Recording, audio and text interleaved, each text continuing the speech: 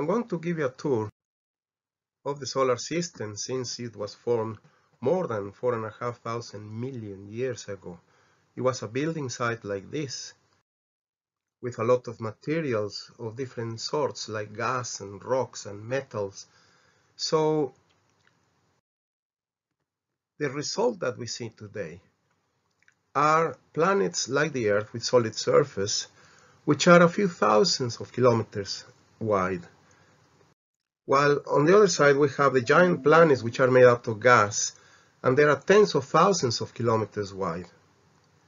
But if we go smaller, to the dwarf planets and the moons of the solar systems that we have here, we have objects which are only a few hundred kilometers wide. Even smaller, we go to the dwarf planets, we go to Sirius and Vesta, a few hundred kilometers wide, and finally we have asteroids which are even smaller, from 100 meters to a few hundred kilometers only in size. There are ones that have more or less a solid surface with craters there that imply bombardment by smaller objects. And also we have this very kind of loose material, completely different from the others. There are a variety of materials there in the asteroid. Then we have the comets. The comets are very mysterious. They come from very far away. They have very long tails that are ejected, gas ejected by the proximity to the sun when they get hot. But the nuclei of the comets is the solid part of the comet and is made out of rock mainly, and mainly ice and other substances that produce gases, as we see in this picture here and this one here. But the sizes are only a few kilometers wide. They are not that big, these rocks. Beautiful tails that develop as they go closer to the sun, millions of kilometers wide, while the nucleus is much, much smaller. Here we have a comet almost vanishing away as he goes closer to the sun. This is the images taken by the SOHO spacecraft, where the sun is occulted by a disk, and the white circle is the sun itself. So we see this comet kind of approaching the sun. Finally, we have these meteors. The meteors are shooting stars, and they are really, really tiny. It's like a mini asteroids, if you like, only a few millimeters wide, or even a fraction of a millimeter. They penetrate the atmosphere at enormous speeds of 50 or 70 kilometers per second. And at that speed, the friction with the air makes them vaporize, and they leave a trail that we see in pictures like this. And the bigger ones, a few millimeters wide, could leave a trail that we call a bolide, which is a very bright shooting star. Several of them seen here around the constellation of Leo. And when they land, these meteors, if they are big enough, a few centimeters wide or tens of meters wide, they can reach the ground, produce little craters or big craters depending, and they are called meteorites. This is an iron meteorite, made out of iron and nickel, and there are other meteorites like this one, which is a rocky meteorite, a stony meteorite that contains not only minerals, but it contains also, in some cases, the building blocks for life, organic molecules, which is a very important aspect of the information that we get from these rocks. One of them landed, an iron meteorite landed. It was 50 meters across. It landed in what is all today is Arizona about 20,000 years ago, and produced this crater about 1 kilometer across. The largest meteorite ever found on Earth is an iron meteorite in Namibia, which is huge. It's 60 tons worth of iron and nickel here. That's the largest ever found. Thank you very much for your attention.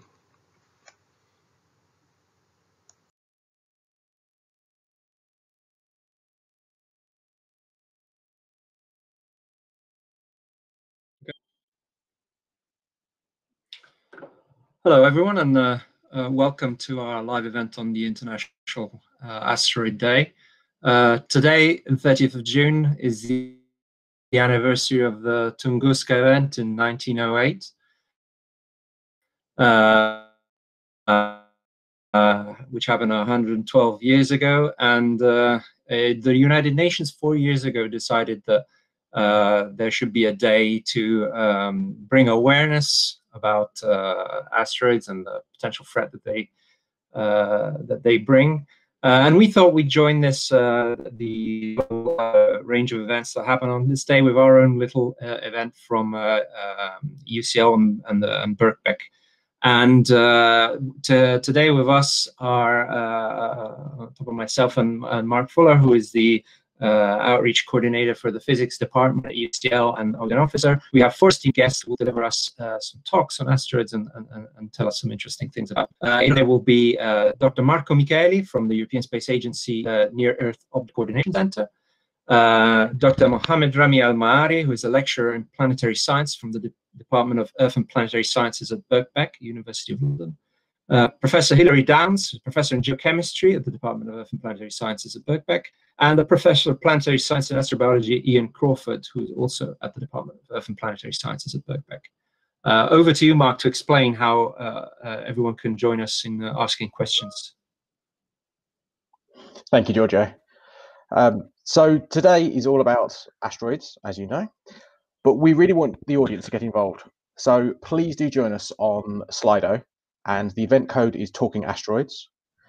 If you join us there, you can ask questions. You can have a look at the questions that are being asked already, upvote any that you're really interested in hearing about. And then at approximately 5 o'clock, we'll be going to our first Q&A session where we'll be answering some of those questions. Now, we hope to get through as many as possible in today's session, but any that don't get answered, what we'll do, we'll try and get answers to them and then post them up afterwards. And we'll be sending out something through the Eventbrite link to how you can access all those answers. So without further ado, I think we should start the videos. Hello everybody, my name is Marco Micheli, and in this talk I'm going to introduce you to what asteroids are and why they are dangerous for us, and in particular what we are doing in ESA to take care of the danger of asteroids by doing all we can to predict and mitigate the threats that can come from these objects. Let's start with an introduction to what asteroids are. The object you see on the left is a very typical asteroid. As you can see, it looks like a rock, looks like a piece of stone. It's kind of irregular in shape, and most asteroids, especially the small ones, look like that. The one to the right, on the other hand, it's more or less spherical, and it's the largest of the asteroids we know in our inner solar system. It's about 1,000 kilometers in diameter. In terms of sizes, they go from this one, 1,000 kilometers, down to very, very small sizes, down to basically pebbles. Now I want to tell you where asteroids are in our solar system. What you see here is an animation of the solar system. Each of the white circle is the orbit of one of the planets, starting from Mercury, Venus, the Earth, and Mars, and out here the orbit of planet Jupiter. Each of the little dots you see is the position of a known asteroid. As you may notice, the vast majority of them are in this area between the orbit of Mars and the orbit of Jupiter. This is what we call the main asteroid belt, and these asteroids are the ones we don't really care about. They stay far enough from our planet, from the Earth, to not pose a threat to us. However, you can see that there are a few of the dots in here that actually come close to the Earth. These are the near-Earth asteroids, and these are the ones we care about because they're the ones that pose a threat to our planet. And to show you directly why that's a threat, I'm going to show you this video. This video was taken by people who were going to work in Russia in 2013. What you're seeing there is an asteroid coming through the Earth's atmosphere, getting brighter and brighter, and then exploding, more or less at this point. What you don't see in the video is what happened about a minute or two after this explosion. The explosion happened in the atmosphere about 20 kilometers up, and it created a huge massive shock wave, and this shock wave propagated through the atmosphere until it reached the ground over the city that is under it, the city of Chelyabinsk in Russia.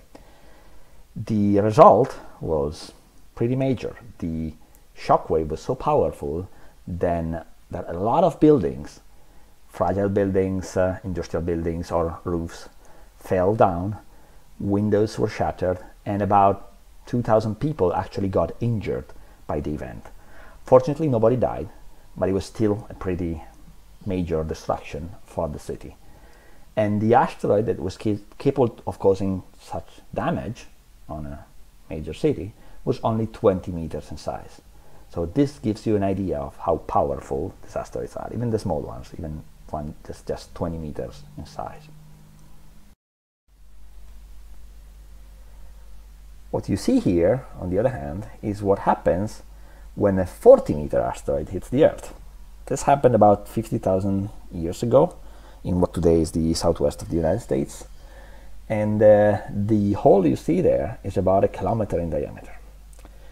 The difference between the previous video and this one is that in this case, the asteroid was not truly a rock, it was actually a piece of metal. And as you may imagine, metal is harder and it survives most of the entry to the atmosphere. So instead of exploding high up in the atmosphere, most of this asteroid reached the ground and basically punched a big hole in the ground. And this is the result of that punch. About 1 kilometer of a hole.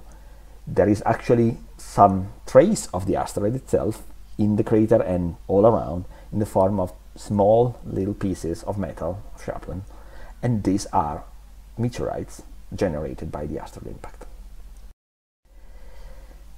This image, on the other hand, shows you a forest, actually what remained of a forest. See a lot of trees that are basically kicked to the ground by something. This is the result of an explosion that happened in 1908 in Siberia, what today is Russia. The explosion was caused by, again, an asteroidal object, we think of about 50 meters in diameter, that again entered the atmosphere and exploded in the atmosphere itself, creating this shock wave that hit the ground.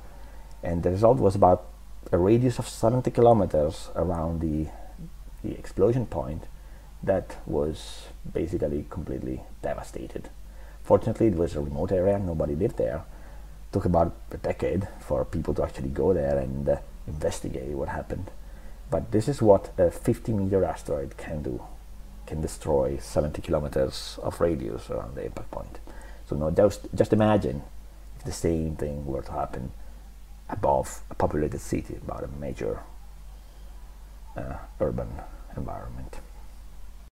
The most famous of all asteroids is probably the one that about 66 million years ago fell on what is today the Yucatan Peninsula in Mexico. And it was a big one, it was about 10 kilometers in size, and it left a big crater about 100 kilometers in size. But most importantly, it was responsible for what we today know as the extinction of the dinosaurs and about 70% of all living species on Earth at the time. This was a massive asteroid, 10 kilometers as I said, but if you compare it with the size of the Earth, which is 1,000 times larger, it still gives you an idea of how something relatively small in comparison with the size of a planet can completely devastate the whole planet and cause an ecological disaster on planetary scale. Now, the previous images gave you an idea of how much damage an asteroid can cause. Now I'm going to give you a measure of the numbers with this plot and invite you to just focus on the bottom row of this table, this area. This is a set of histograms that tell us how many asteroids are there of each given size bin and how many we know of. If you look at the rightmost side of the plot, you see the large ones, the ones that are bigger than 1 kilometer. And you see that we know about 98% of the ones we think exist, 914 out of 930. And that's reassuring. It means that we've spotted almost all the major ones, and we know that at least for the next century or so, it's highly unlikely that a big massive asteroid can come and hit our planet and cause the kind of devastation that happened to the dinosaurs. However, if you go to smaller scales, you see a very different scenario. For example, these are 100 to 300 meter asteroids. These are still pretty big. These are still objects that can cause significant damage to a country. And as you can see, we think there are about 30,000 that can come close to the Earth, and we know about 5,000 of them. So in this case, we are far from being complete. And there could be objects of this size scale that can be coming right now towards us, and we need to have telescopes and projects to be ready to observe them in time. And what is ESA doing, the European Space Agency, doing to prevent this, to do our best to mitigate this threat? Well, it opened a program that deals with threats from space to Earth. And they've identified a few threats: the threat of artificial objects falling on the Earth, the threat of the sun releasing energy towards the Earth and affecting the Earth, and the threat from asteroids, from near-Earth asteroids.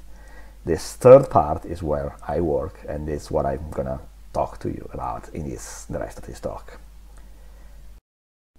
So the first step to do something about asteroids is to know that they exist. And to know they exist means to discover them. The discovery of new asteroids is done today with what we call survey telescopes.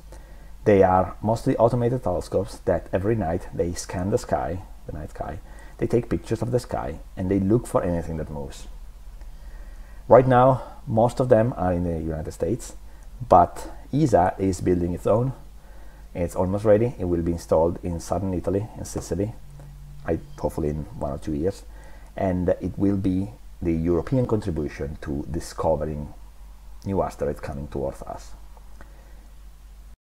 Discovering, however, is not enough. The survey telescopes that I just presented to you, they just spot the new asteroids and automatically tell the world, they tell astronomers, look, there is a new asteroid coming from that direction. But they don't keep an eye on them. To keep an eye on the asteroids, we need other telescopes. We need what we call follow-up facilities. And follow-up telescopes are typically bigger telescopes that are dedicated to monitor the most important new discoveries. Not all of them. Most of the asteroids that we will discover will be boring. They will be the ones between Mars and Jupiter. We don't really care about them because they're not a threat for our planet. But the fraction that are a threat, well, we need to keep an eye on them with the best technology we have. And this is what these telescopes are for, among other things, obviously. One thing I want to point out, this is just 3 of these telescopes. You see where they are? There's like South America, North America, Europe. They're really all over the world. And this is really good. This is good for 2 reasons. Technically, it's good because sometimes we need to react very fast to an asteroid, and we need to have a telescope immediately available straight away to get the observations we need. And sometimes we may need to be in a particular area of the Earth where it's dark, for example, or where the sky is clear. So we need access to telescopes that are distributed all over the planet. And the second reason why this is actually pretty good is that it shows that this is really a worldwide community. We at ESA in Europe, we are using telescopes that are literally all over the planet, and people all over the planet are using telescopes everywhere, including in Europe, to make this a really truly coordinated effort among nations, among countries, and among space agencies all over the planet to do our best to get all the data we need to keep track of these asteroids. Now, as you may imagine, professional telescopes are not the same as the small telescopes you may have at home. You don't look through them with your eyes, you take pictures through them. And this is an example of a picture of the sky taken with one of the big telescopes that I've just shown you. You can see a lot of little dots that are stars and galaxies. Some of them are actually asteroids, but you don't see them, you don't recognize them because they look like stars. So in order for you to be able to spot the asteroid, you magnify on this area of the image.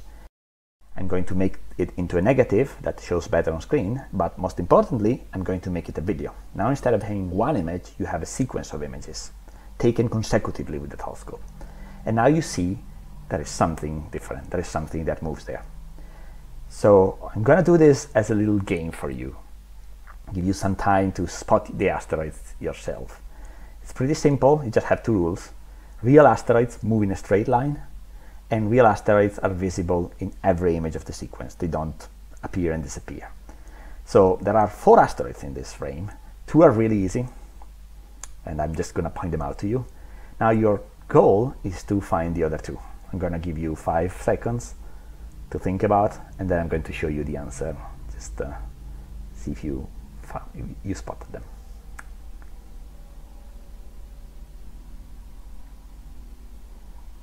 So if you are good, you should have seen a reasonably bright one right there in F6.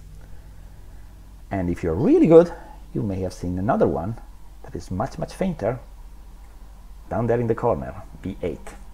The reason I'm showing this to you is not just because it's a kind of a fun game, but also because that's exactly what we astronomers do when we look at asteroid images. You may be able to write a computer program that does this for you, that looks for the moving asteroids, but any computer program that we've been able to develop is not as good as the human eye. We are still better at this. The bright ones, maybe the 3 brighter ones, you could easily write some software to spot them. The really faint one in the corner, that one's too faint for machines, but it is visible for our eyes. We are still better adapted and more naturally skilled at this than any machine we've been able to develop. And I think that's a nice message to keep in mind. So why do we do this?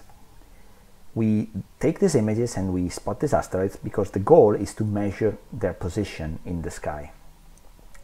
We do this, that's called astrometry, not on one night, not on just one image, but on different images taken on different nights. And the result is to have, let's assume, 3 different positions of the asteroid on 3 different nights in the sky. These 3 positions can now be used to estimate the motion of the asteroid in the sky and to fit what we call the orbit of the asteroid. So to determine mathematically what is the trajectory of the asteroid in the sky, in the solar system. And that's useful because with this orbit we can now predict the future motion of the asteroid. We can predict, for example, that tonight the asteroid will be there. But it's a prediction and it's an extrapolation, so it's not going to be perfectly accurate. It will have an uncertainty. We will know that the asteroid will be more or less inside the ellipse you see there.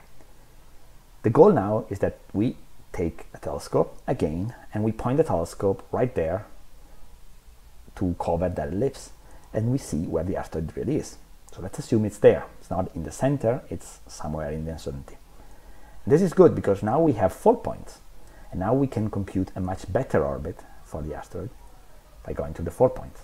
And this orbit will allow us to predict the position of the asteroid in the future better, and it will allow us to repeat the cycle over and over by again predicting, reobserving, and improving the orbit and improving the prediction. And this is the end result of all the work we do. This is what we call the risk list. It's a table of asteroids that we know where they are, but we cannot exclude that in the next century will come close enough to the Earth to be a threat. This table is taken from our website. I invite all of you to go to this website, neo.ssa.esa.int, and in there you find everything we produce at ESA to inform you, the public, and the scientists of the asteroid threat. The risk list, what you see here, is probably the most important product. It has some tables. I'm just going to quickly explain to you what they mean. The main column is this one, is what we call the impact probability.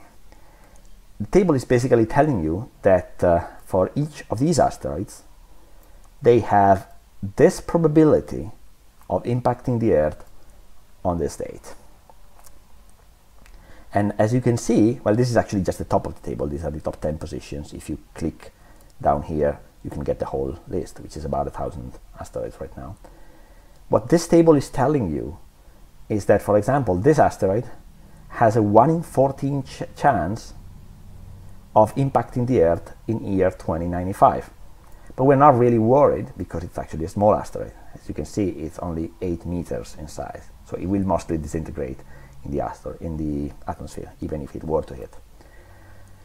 And if you go to the table, you see there are some others. For example, this one, 700 meters, but it's a probability of less than 1 in a million. So we don't really care that much about it. And if you look at the table, you'll see that most of them are not really worrying us. Right now, we don't know of any asteroid that is really scary, that is really posing a threat to our planet. But we have been worried. We have been worried at least once in 2004 when astronomers found this little guy, which we now call Apophis. And just after discovery, we did the same computations and turned out that this object had a 3% chance of hitting the Earth in year 2029. So only 25 years after discovery. And Apophis is big. Apophis is about 300 meters in size. So it's something that can take out a small country, basically. So we had a 3% chance that 25 years in the future of the time, something could come and destroy a country on our planet. That was scary. So what happened? Well, astronomers used telescopes again, as I explained, to observe it and to get better data, and we could compute better orbits for it. And the result was that Apophis is actually not going to hit us in 2029. We got lucky. It's going to come very, very close to our planet, though. And I suggest you mark this date.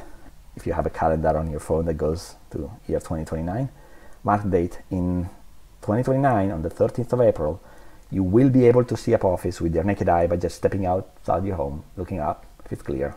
It will be so bright that it will be visible to the naked eye as a little star that moves across the sky.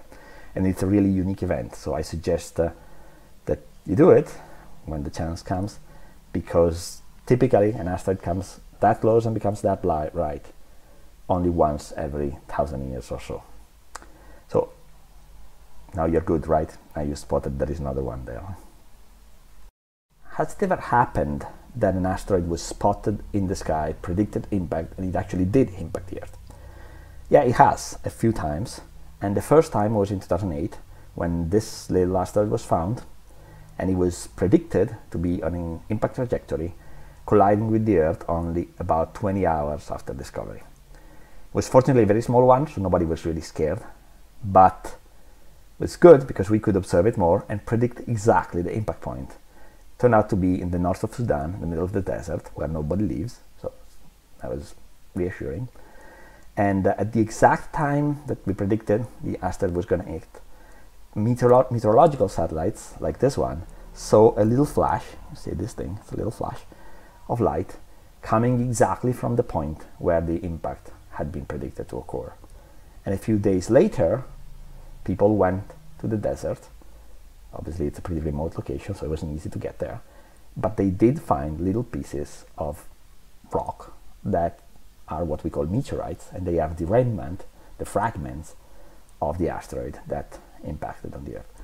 And this is actually pretty good because it shows us that we can do everything. We can do the whole process from discovery to locating the impact point and to actually predicting exactly where and when the impact will occur. Now the question is there something we can do in case we spot a much bigger one coming towards the Earth? And the answer is yes, there is a technology, and it's actually reasonably simple in space terms. It's just launching something heavy on the top of a rocket and smashing it on the asteroid to give it a kick. And this small kick might be enough, if we do it early enough, to change the trajectory of the asteroid a little bit and have the asteroid miss the Earth instead of hitting it. It's called kinetic impactor. It's a technology that NASA and ESA together are trying to test with a dedicated mission, which will target an asteroid called Didymos. And Didymos is actually pretty interesting because it's not a single asteroid, it's a binary asteroid. There is a main central asteroid, and there is a little moonlet around it. The goal is that NASA will send a spacecraft smashing into the small moonlet. And a few years later, ESA will send another spacecraft that will go there and carefully analyze the system. This way, it will be able to accurately measure if the satellite of the system has been moved in its orbit around the primary object. And by seeing how much it has been moved, we will be able to directly estimate how effective the impact was. And this is very important because it's the kind of information we need in case we have another different asteroid coming towards us, and in case we need to mount a similar mission, we need to have a sort of a scaling measure to be able to estimate how big and how fast the projectile needs to be to cause the amount of deflection we need for this actually threatening asteroid to miss the planet. To conclude this presentation, I'm going to show you an image that may look like the ones you've seen before with an asteroid moving across the stars, but it's actually pretty different. What you're seeing there, it's not an asteroid, it's actually a car. You may remember that a couple of years ago, Elon Musk, the founder of Tesla and the founder also of SpaceX, the space company, wanted to test a rocket, and to do so decided to put his car on top of the rocket and fire it into space. The result is what you've seen in these images. This is Elon Musk's Tesla moving across the stars. The reason I'm showing it is to give you a scale of what telescopes can do. That's a car about 1 million kilometers away from Earth. So we actually have telescopes that can easily see something that small, that far away. And if we can see a car, we can actually see an asteroid of similar size, and we can also see something bigger, maybe when it's even farther away. It gives you a sense of scale of how powerful these telescopes are. And then it's just a question of being there, spotting the right asteroid at the right time to be able to set up all the machinery you've seen and put it in motion so that we can do something in case that object turns out to be threatening for our planet. Thank you very much. And now I'm ready to answer any question you may have for me about my presentation. So good afternoon, everyone. Thank you for being here on Asteroid Day in this virtual meeting. And I would like to hopefully give you in the next 20 minutes a brief overview of our model of how our own solar system formed, to try to better understand and rather answer the very basic question of why do we even have an asteroid belt in our planetary system. So let's journey back around 4.6 billion years ago to try to answer that question. Now, obviously, no one was there to witness the birth of our sun and the formation of the solar system, but what we can do is build a scientific theory or a model of how our solar system formed based on its current architecture, based on the current observations that we've done, and the scientific facts that we know about our own solar system. Now, just like any other scientific theory, our theory would need to stand the test of time and potentially should be able to predict future observations as well. If new observations, however, were to come to light that are not predicted by a scientific theory in general, we would need to revise it or make some modifications. And that applies as well to our current theory of solar system formation. And the reason why I bring this up is that during the past few years, there has been discovery of thousands of exoplanets, other planets that are orbiting other star systems. And they have an architecture that is somewhat different than our current than our solar system. So a lot of researchers have been looking at refining or updating our current theory of solar system formation to explain not just how our own solar system formed, but how can we form as well these other planetary systems. But for the purposes of this talk, we will focus on the current aspects of the theory that explain how our own solar system formed.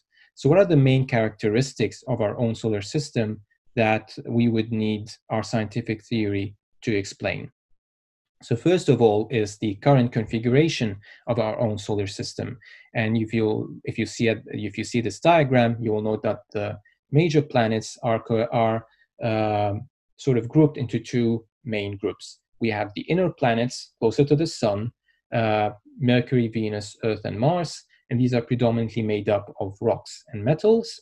And then we have a second group, an outer group of gas and ice giants, and these are larger in size, albeit less dense, and they're also not just composed of rocks and metals, but they also have volatiles, and in the case of Jupiter and Saturn, they also have a considerable inventory of light volatiles such as hydrogen and helium. Apart from the grouping of the planets, we also have two main concentrations of small bodies orbiting the sun in our solar system. These are the asteroid belt, which is the main focus of our talk, which lies between the orbits of Mars and Jupiter. And if we were to look further to the right, beyond the orbit of Neptune is another belt of small bodies called the Kuiper belt. And our current theory would need to explain why we actually have these two belts of small bodies in our system. If we were to look at our own solar system as well, sort of sideways, we will note another aspect as well of our solar system, and that is the planets and most of the bodies are orbiting the sun in sort of an equatorial plane. Everything is sort of lying in a disk orbiting the sun, more or less. If we were to look at that disk from above, if we were able to do this, we will also notice that the planets and most of the bodies of the solar system are orbiting the sun in a counterclockwise if we're looking at it from above. So we need to explain as well why we have everything sort of in a disk shape around the sun and why is it orbiting around the sun the way it does. So our current theory of solar system formation is based on the nebular hypothesis, which was first laid out actually, I think, back in the 18th century.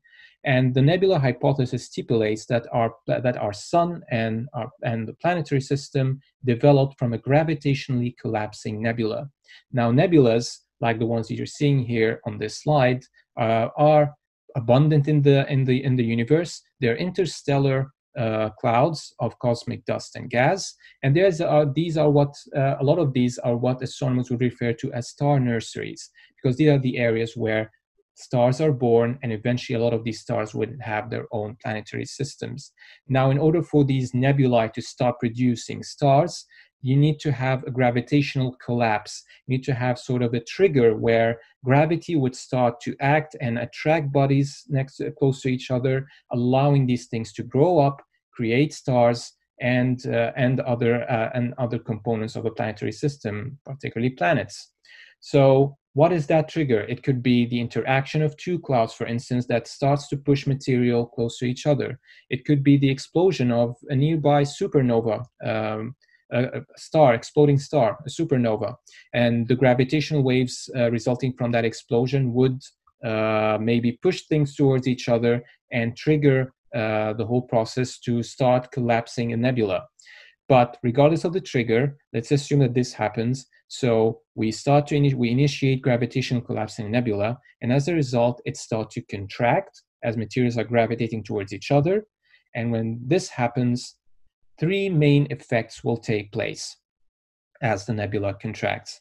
And the first thing is you're going to get more collisions. So materials, because they're gravitating towards each other and it's contracting, there's less space between individual grains and pieces, and you start to get a lot more collisions. As you get more collisions, you're going to get higher temperatures. And as a result, the early nebula will have very high temperatures, particularly though towards the center. As you're concentrating more mass towards the center, you have also more collisions there. So you get this temperature gradient where the center of the nebula is extremely hot, and as you move further away, it becomes relatively colder and colder.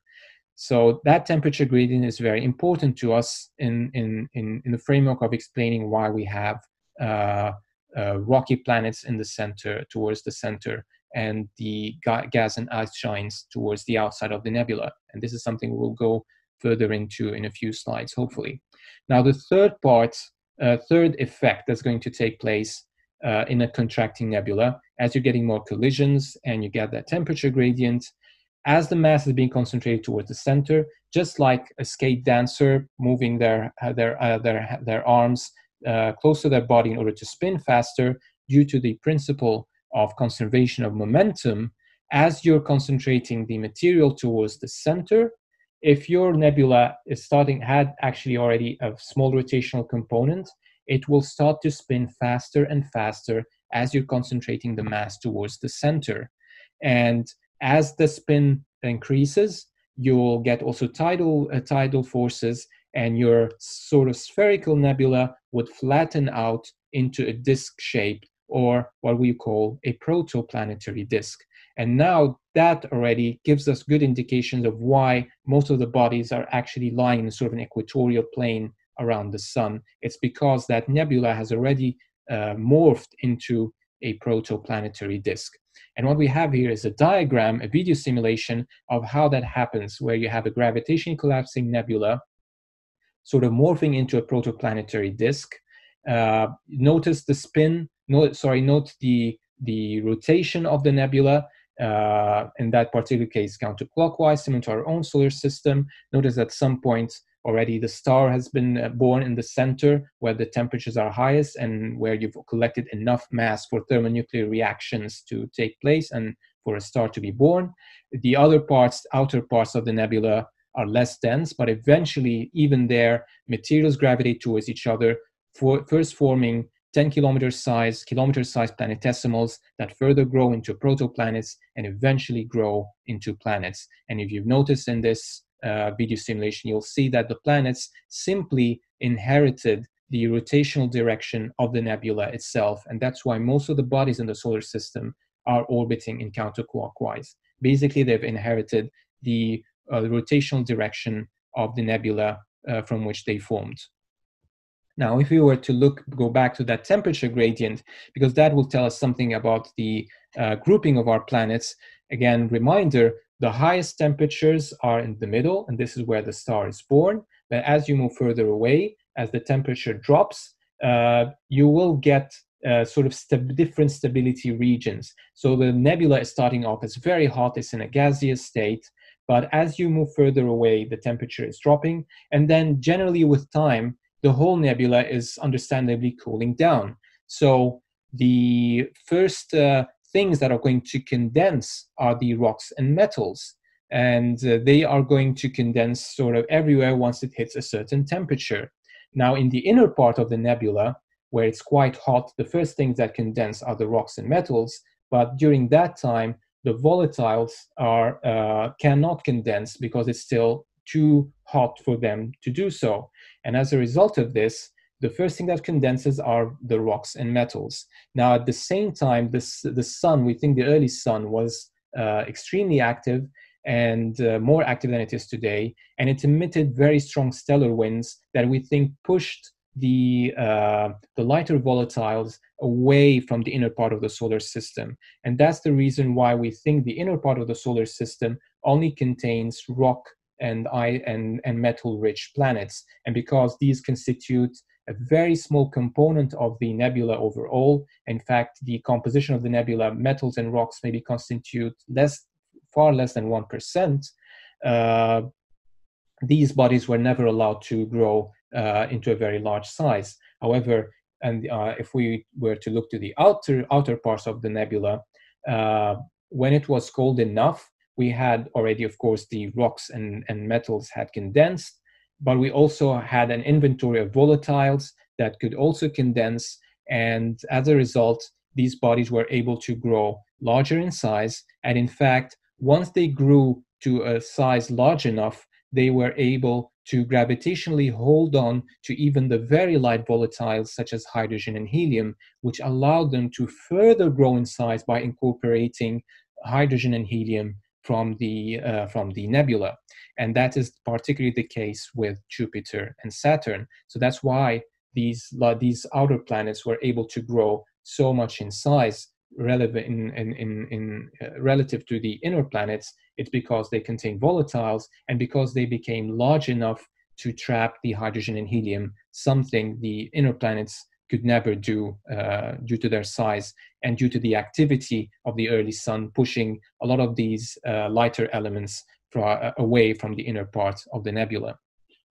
Now, all this is really nice. Do we have observational evidence from this? So basically, first, our theory was built on the observations and facts that we know about our own solar system. But as I said, a theory would need to stand the test of time when there are new observations. And in fact, advancements in Earth-based and space telescope and space observations have allowed us now to observe in detail other nebulae and other planetary systems being formed. And as you can see in this image here from one of the nebulas, you can actually see as we zoom into different parts, evidence for stars being born and the surrounding material around them that could eventually create solar systems and planetary systems around these stars. So we are starting to have this observational evidence showing us this process in reality.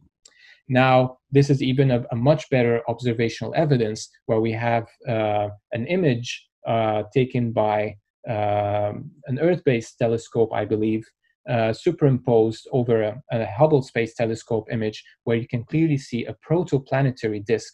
So this is a system that has already, this is a nebula that has already gravitationally collapsed, created a protoplanetary disk, and you can see towards the center that there's probably already a star born in the middle.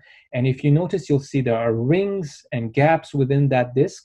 And these are the areas where we think planets are being formed in these areas. And the reason for why you have these gaps is they're already starting to clear the neighborhood around them as they're orbiting the inner parts, as they're orbiting their star.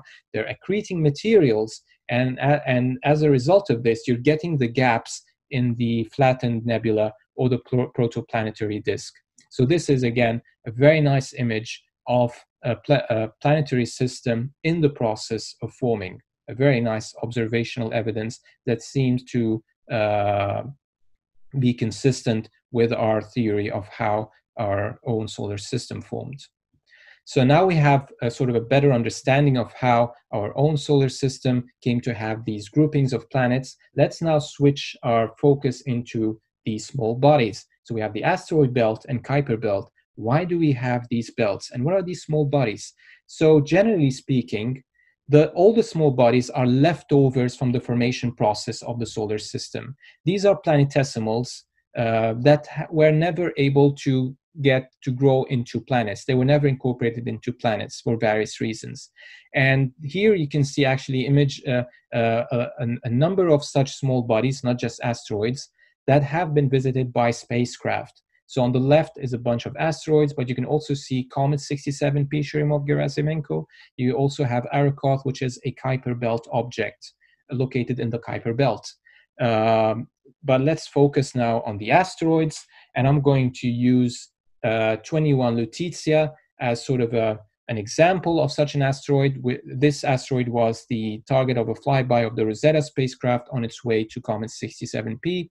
If you look at this, that asteroid showcases sort of the basic attributes of an asteroid. It's small, irregular in shape. It has a lot of impact craters on it, which means it's quite old. And in fact, it's as old as the solar system itself. And these asteroids are mainly composed of rocks and metals, but can also contain carbon-rich compounds and some ice.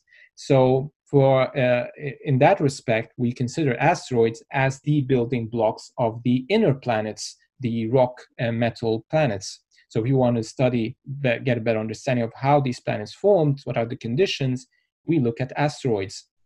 And as it happens, asteroids are also the main source of meteorites that fall on Earth. So we actually have a lot of these asteroids on Earth, chunks of them that we can study in detail. Now, most of the asteroids are situated in the asteroid belt, but many of them reside closer to Earth, and some of them we even call near-Earth asteroids. So the question here is, and these are some examples of these near-Earth asteroids that have been actually visited by spacecraft. And in fact, the one that you see on the right, Bennu, is an asteroid that is currently the target of an ongoing NASA mission called OSIRIS-REx that is planning to collect a sample from this near-Earth asteroid and return it to Earth. In fact, Ryugu, that you see there as well, is a similarly near-Earth asteroid that was visited by a Japanese mission called Hayabusa 2, which also collected samples from this asteroid and is bringing them back to Earth. So how did they get here? And this is a question of relevance because it would tell us a lot about the asteroid belt itself and the processes that act on it. So these near asteroids are close to the sun because of a process called resonance. So if we were to look at the distribution of asteroids in the asteroid belt, which you can see in the plot on the right, you'll see there are actually certain gaps at certain distances from the sun. And these gaps are what we call gravitational resonances with Jupiter. So for instance, the 3-to-1 there is an area of the belt where bodies, if they were in this location, they would orbit the sun 3 times when Jupiter orbits the sun 1 time. And these sort of ratios of orbits with a larger body in that particular case Jupiter, create either stable orbits or they create unstable orbits where bodies could not actually lie in these locations for a significant amount of time, because they would be affected by gravitational forces from that larger body, in that case Jupiter.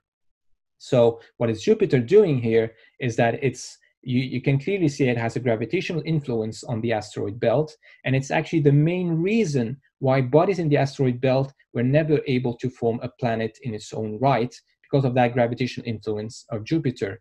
Furthermore, these resonance orbits lead to, if you have any sort of migration due to collisions, and this is something that happens a lot during that happens in the asteroid belt, then anything that starts to fall into these sort of resonance orbits with Jupiter will get kicked out eventually from the asteroid belt by the influence of Jupiter. Some of it might get kicked out of the solar system entirely. Some of it might get maybe attracted to Jupiter, and some of it is actually pushed towards the inner part of our own solar system. And that's how the near-Earth asteroids came to be close to Earth, due to the gravitational influence of Jupiter. So resonance is in fact one of the main reasons for no planet forming in the asteroid belt. So thanks to Jupiter, all these bodies situated in the asteroid belt never had the chance to form a planet like the inner planets. And the same thing, the resonance is partly the reason why we actually have no planet in the Kuiper belt region. That's why we also have a Kuiper belt towards the outside. In that particular case, Neptune is playing the role that Jupiter is playing in the inner part of the solar system, but even less so, but particularly less so because Neptune is less massive than Jupiter. However, in the case of the Kuiper belt, it's not just Neptune that is sort of preventing these bodies from accreting into a large body, but as you're so far away in the nebula as well, in terms of density of materials, it's much lower than the inside of it's much denser than the inner part of the nebula during its formation. And as a result, this area is less dense, less collisions, which means there was less chances for materials to accrete together and form a planet. So there are these two main reasons why the Kuiper belt never formed a large planet that we know of. We might down the line maybe find a planet or something that would force us to maybe revisit this aspect of the theory. But so far, this is our best understanding for why we actually do not have any large planet in the Kuiper belt region. So I'm going to go very quickly to the Kuiper belt because it has very nice comparisons with the asteroid belt and gives us a little bit more information as well about our own solar system in general. So the Kuiper belt is this equatorial torus-shaped region beyond planet Neptune, around 30 to 55 astronomical units away. Now, we actually visited that area with a spacecraft recently. First of all, there was a flyby by Pluto, which is considered a Kuiper belt object, by the New Horizons space mission, a NASA mission, back in 2015. And that the same spacecraft actually had a flyby of a small Kuiper belt in 1st of January 2019, which we call Arakoth, which you can see here in this beautiful image on the right. And you can see from that image that this Kuiper belt object, sort of binary, which is very similar to a lot of comets. You will notice that it's extremely primordial. It's in fact as old as the asteroids, but you do not see a lot of impact craters on it. And that's because of the very low density of the region as a whole, as I spoke earlier. So that there hasn't been a lot of collisions compared to what's happening in the asteroid belt, where it is relatively more crowded and you get more collisions. So in terms of looking at a primordial shape, this is as close as you can get for how a planetesimal looked like 4.6 billion years ago. And if we were to look at the Kuiper belt objects, we would consider them as the building blocks of the gas and ice giants, because these bodies are composed of rocks and metals, but also a significant volatile component. So the Kuiper belt objects are to the ice and gas giants what the asteroids are to the inner planets. So we've come to the conclusion of our talk. I'll leave the summary slide for you to look at, and I'm happy to take any questions that you have. Thank you very much for your attention. Hello and welcome to some questions answered as part of our International Asteroid Day event. So first of all, we're going to look at some statistics of asteroids. The first question to be answered is, have all the big near asteroids been discovered? And then if that's true, then are the only asteroids left to find small ones? And in that case, are we safe? Can we see the big ones coming years in advance and the small ones don't matter anyway? And finally, what kind of damage are we talking about anyway, which is what many are worried about. So my name is Giorgio Savini and I'm from the UCL Observatory. I'm going to try to answer some questions on asteroid statistics. So first of all, we talk about big and small when it comes to near-Earth objects, near-Earth asteroids. What does that really mean? So here on the right, you have a plot, a picture which comes from NASA JPL, from the WISE consortium. The WISE is a 40-centimeter telescope which is in Earth orbit and is the Wide Field Infrared Survey Explorer. And this figure shows you approximately how many asteroids we know of their existence of, and how many do we expect to be missing in the count. Each of these represents 100 objects, and it gives you roughly an idea of what we know and what's missing in our picture. So as the asteroids become smaller, there's still quite a few to find, and when we go below 100 meters, we really don't know exactly how many. As a size comparison, you can think of a 100-meter asteroid completely covering a 747, and a 300-meter asteroid here is compared to the London Tower Bridge. So how many asteroids do we expect there to be? Well, there's a very good plot from Harrison de Bramer from 2015 that shows you as varying size, diameter. So this is a kilometer, 100 meters, and 10 meters. How many? What's the population number of these objects that we expect? And as you can see, this is a log 10 scale. So each of these lines, the factor is about a factor of 10. So if we expect roughly the order of 1,000 objects with 1 kilometer in size, then we expect more than 20 million when it comes to objects of 10 meter in size. And that's well and good, but how does big actually relate to dangerous? I mean, what do these objects do when they interact with the atmosphere or when they reach the ground? So to give you an idea, there's this other very good plot from Brown et al. In 2002 that gives you equivalent diameter on the top, which is a sort of a reproduction of the x-axis, and at the bottom, a correspondence in the energy of this object if it explodes in either the atmosphere or when it reaches the ground. So you can see a 1 and a 10 or 100 or 1,000 meter diameter corresponding to a given energy. And the frequency on the y-axis tells you how many you'd expect of these events per year. So to help us out, we drawn some horizontal lines, and this line here is 1 event per year. So we expect a few meters asteroid to impact every year with our planet. If we go down to about 1 or 2 meters, we expect something of the order of 10 of these per year. And if we go down to, say, 20, 30 meters, we expect one of these to hit Earth every 100 years or so. Now, comparing this to events that we are more familiar to us, now there was a Bering Sea explosion of about 170 kilotons, which was registered, and they expect this to be something of the order of 10 meters. This was this was about 2-3 years ago. Chelyabinsk was in 2013, in February 2013. That asteroid that exploded above a Russian town and created quite a lot of damage. That was estimated to be around 20 meters. And then the Tunguska event in 1908, which flattened a whole forest. And that was significantly larger in the 40-50 meter category. And as you can see, this is roughly a ballpark of being 1 every 100 years.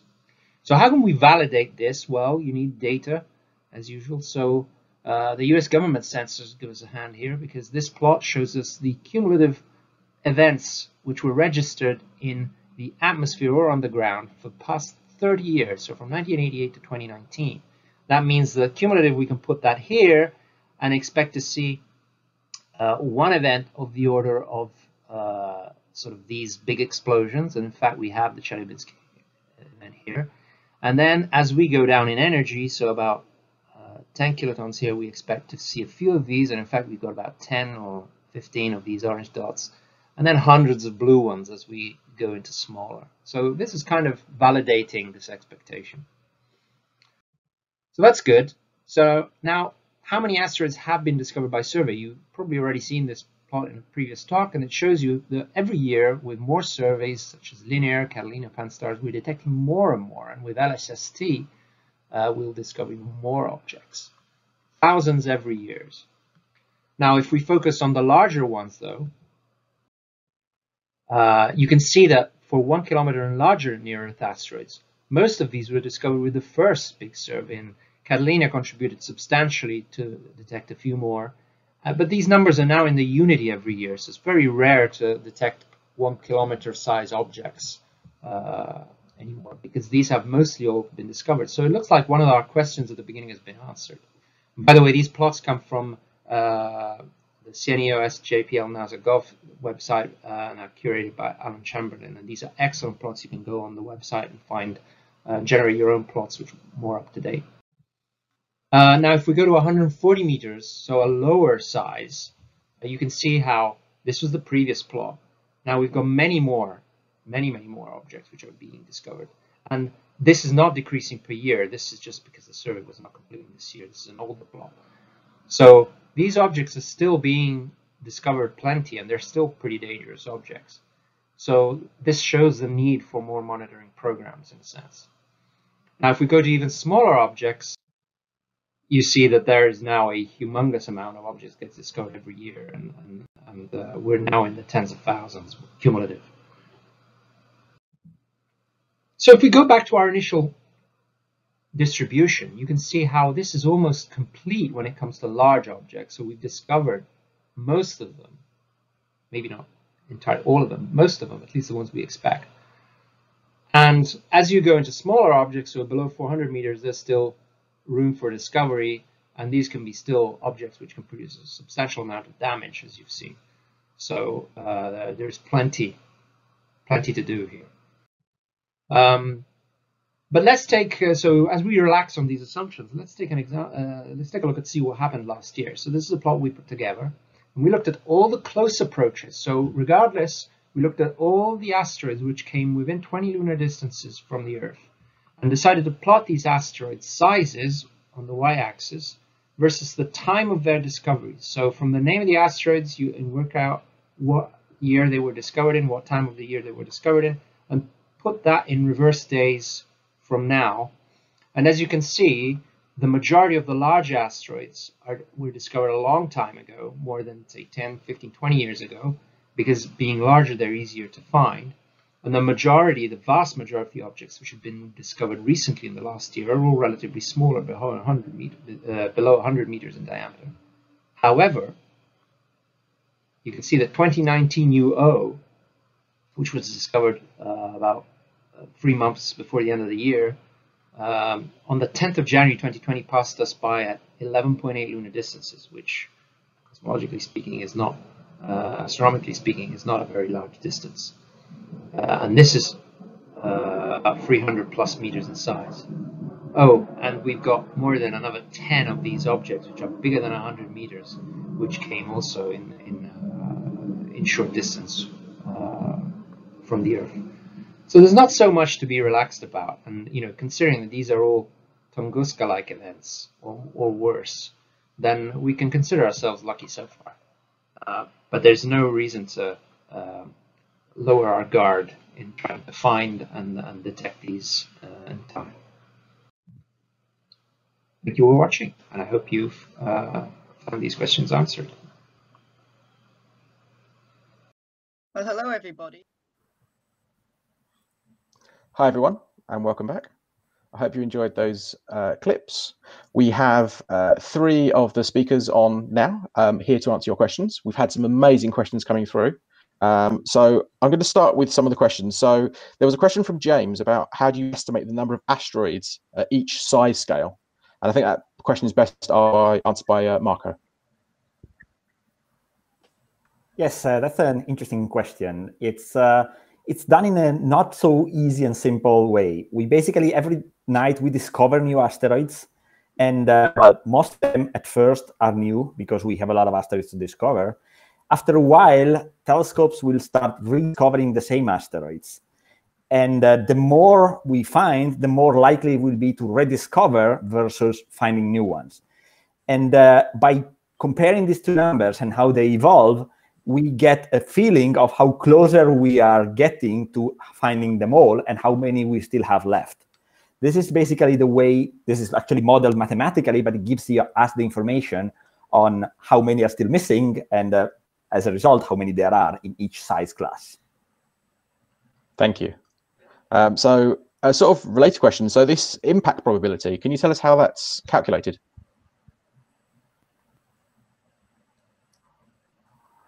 Okay, yes, there's a lot of mathematics behind this, but basically, let's just make it simple. Let's just assume that we have some observations of an asteroid, and for these observations, and these observations are compatible with many different possible orbits. They're all going to be pretty similar, but they're going to be slightly different depending on how they fit with all the observations. So what we do basically is to compute all these possible orbits that are compatible with the observations we have, and then propagate them in the future, extrapolate them into the future, and count how many of them actually, when propagated forward, collide with the Earth versus the total. So the ratio between how many collide versus the total possible orbits that the asteroid can have are a way to measure the probability that the asteroid could actually collide with the Earth. Then obviously the mathematics is a bit more complex, but this is just a simple hand-waving description of how these probabilities are computed. And again, how do you know how far the asteroids are away? How do you calculate their distance?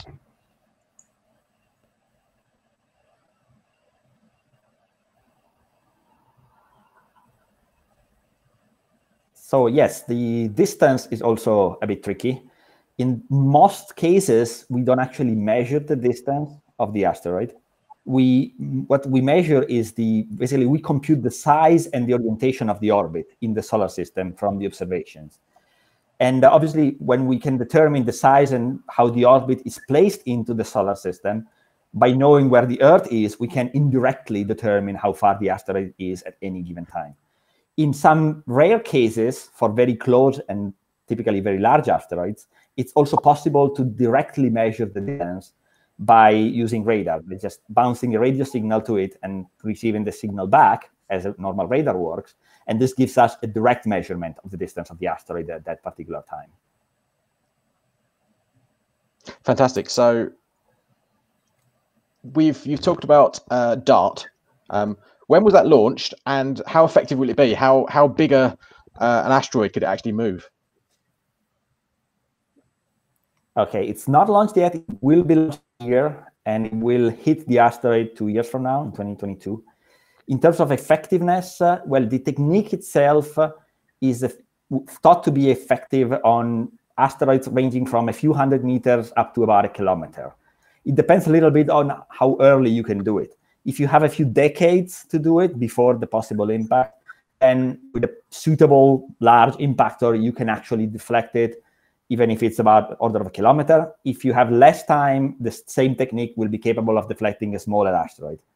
The main result that will come out of the DART and the AIDA mission is exactly that. It's exactly giving us the scaling law that we can use to estimate how big and how fast an impactor we need for each given size and orbit and warning time, so that whenever one comes, we can actually fine-tune our impactor properly to be able to deflect it effectively. Thank you so much. I think actually that links in quite nicely to a question for Rami, which is about this mass. Sorry, I've just lost the question now.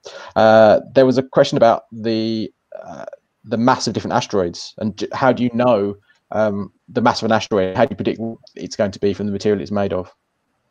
So that's a really interesting question. Excellent one, actually. So first of all, we have a pretty good idea of the average composition of the asteroids, simply because we've got so many pieces on Earth that we've analyzed tirelessly in our labs. We know exactly what's in these what's in these rocks. That's one thing. Second part is we can get more or less as well some approximate information of the composition of some asteroids using remote sensing techniques, such as spectroscopy, where we can, through the reflectance of light that's bouncing off these asteroids, we get some information about the mineralogy of the surface, and we assume that that's also linked to the bulk composition. So using that spectroscopy information plus all the information that we've got from all the rocks on Earth gives us a pretty good idea of the compositions. And once we know the composition, we have a pretty good idea as well of the density. So if you have a good estimate through imaging of a volume of your asteroid, then you can extrapolate, assuming certain range of densities, get a range of masses. So that's how you would do it in a remote sensing way. But if you actually do send a spacecraft, then just through the radio observations and using the instruments on board, you can actually measure how much your orbit, the orbit of the spacecraft is gravitationally perturbed, and use that to very accurately estimate the mass of the asteroid. So if you are visiting it with a spacecraft, it's a very accurate measurement. Otherwise, we tend to measure the mass of the asteroids based on our idea of what they're made of and their densities. And once we have a good estimate of their size, we can estimate their mass. Thank you. This actually might be a good chance to talk to Francisco, because I know, Francisco, you mentioned, so Rami, you just mentioned that the asteroids we have on, the meteorites we have on Earth. Well, I know Francisco actually has one on him right now, so he can show you that and talk a little bit about this particular asteroid. Well, what I have here is a meteorite, which is about half a kilo, actually. It's an iron nickel meteorite that fell in South America a few hundred years ago. And it is quite dense. I mean, it's the density of iron, which is about 8, I think, 8 times more dense than water. And these are very rare, in fact. I mean, they are easier to find because they have magnetic properties, and they are very different from any other rocks. But they are less than 10%, I understand, as abundant as the other meteorites are. The rocky meteorites are much more abundant than the iron meteorites. But it gives a very good idea of for dating. These are very good. You can date them very accurately. They have, apart from these metals, they have also strontium.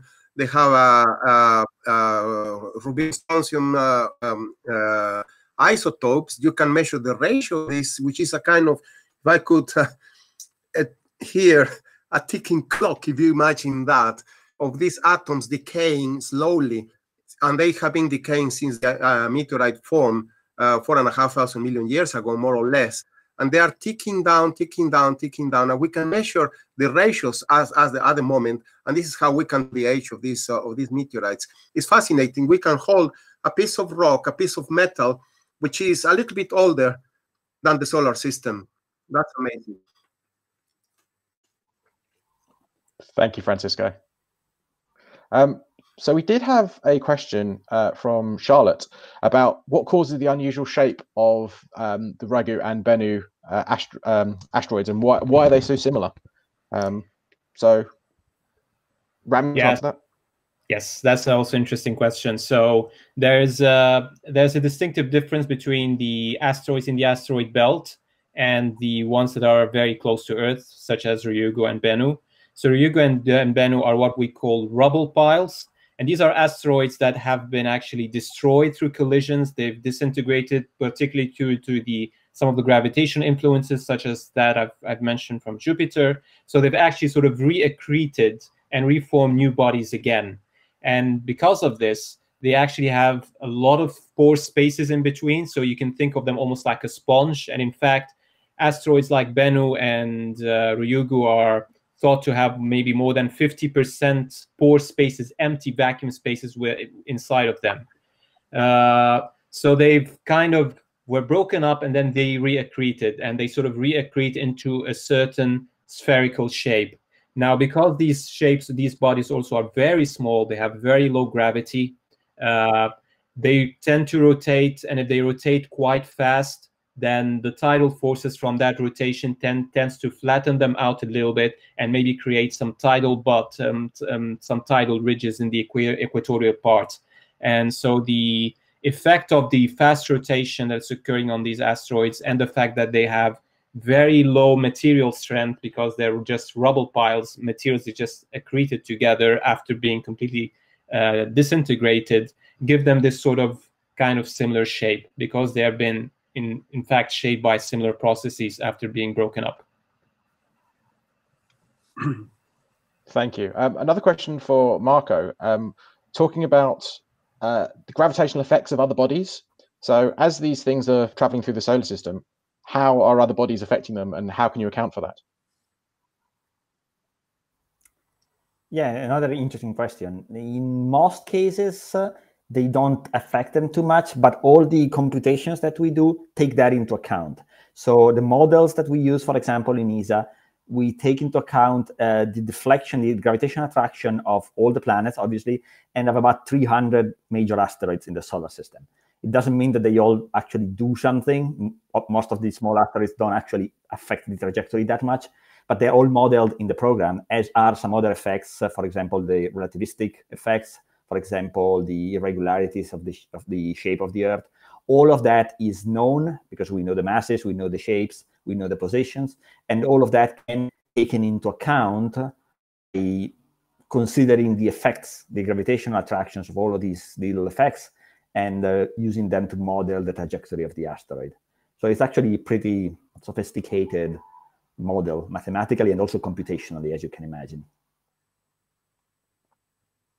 Thank you. Another one for Rami has come in about why is the asteroid belt where it is in the solar system? Yeah, that's an interesting question. So the answer to this is we had actually bodies everywhere. There's nothing really special about the asteroid belt. You're simply looking at the particular location where small bodies never grew into a planet. So at some point, very early on, as the solar system formed, as I said, you had a lot of bodies that are accreting towards each other, creating very small planetesimals. And if allowed, these planetesimals grew into protoplanets and then planets. So all the small bodies that were in the sort of inner orbits got incorporated into Mercury, Venus, Earth, and Mars, or the larger chunks towards the outside got incorporated into the larger planets. And then due to Jupiter's influence, as I said, particularly for the asteroid belt, you end up with this area, the poor souls who just never had a chance to build a planet. So that's the main reason why the bodies would seem to be concentrated there. When we started off, we had small bodies everywhere in the solar system, but in favorable locations, these bodies grew into a planet, whereas in the asteroid belt, they never had that chance. So there's a link question about that, is how stable is the asteroid belt today?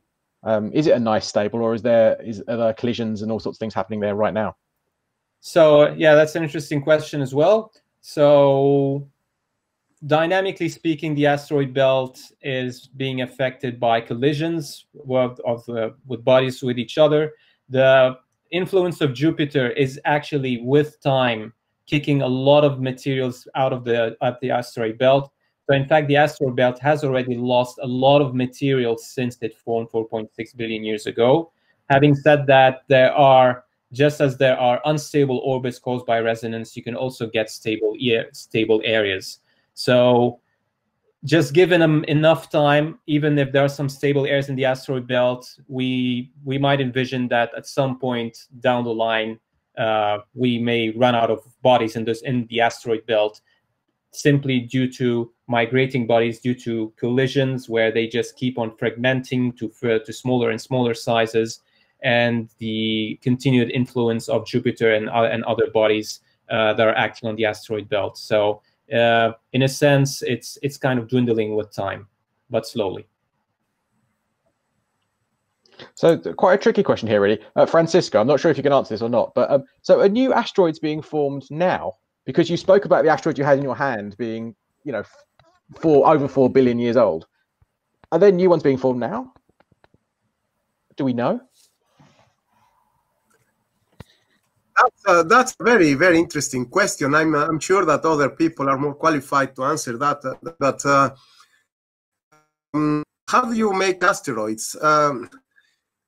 they are coalescence of material which is loose in that protoplanetary disk, but also they can be formed by collisions, by fragmentation when two big objects collide, and then you produce a shower of smaller objects. We could be talking about Saturn, for example, this stuff. But I wouldn't say that new asteroids being formed. You can asteroids that collide and they produce smaller fragments that become smaller asteroids. I would say something like that. I don't know if any of the other colleagues could add on what I just said. I can echo what Francesco said as well. Basically, compositionally speaking, all the asteroids, all the small bodies formed 4.6 billion years ago when the solar system formed. And there's been nothing new being formed. But what is happening is that dynamically you can get new families of asteroids due to migration from the asteroid belt to the near-Earth asteroids, fragmentation of a larger asteroid into smaller families. So you might end up with sort of what we call dynamically new bodies. But as far as compositionally speaking, there are no new asteroids being formed in the solar system. So that leads me on to another question, which is Marco, and you can join in afterwards. How, if we've got new ones being created and we're discovering new ones all the time, how are we naming them? Is there a convention about how we should name these things? So while we still need to discover some, I guess. Well, the thing is, not all of them are easy to discover. There are some that have particularly peculiar orbits that keep them far from the Earth for long, long times, maybe for decades, and they only come close enough and they become observable only very rarely, maybe every 20, 30 years or something like that. So we haven't been doing this for a lot. The asteroid survey started basically 2 decades ago. So there could still be large asteroids that are still out there, been there for forever, but they are in orbits that keep them far enough from the Earth and hidden enough from our telescope that we haven't had a chance to find them yet.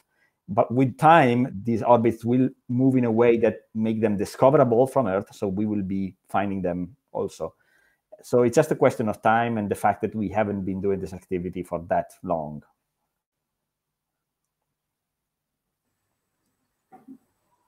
Thank you. Okay, so we have 2 more questions I'd like answered before we start on the next round of videos. The next round of clips is talking a lot more about the composition of asteroids. How do we know what they are, and how could we potentially utilize them? So some really 2 very interesting talks coming up. But talking about the composition of asteroids, does the composition have a big effect on how damaging an asteroid will be if it hits the Earth? I think that's probably a good question for Marco.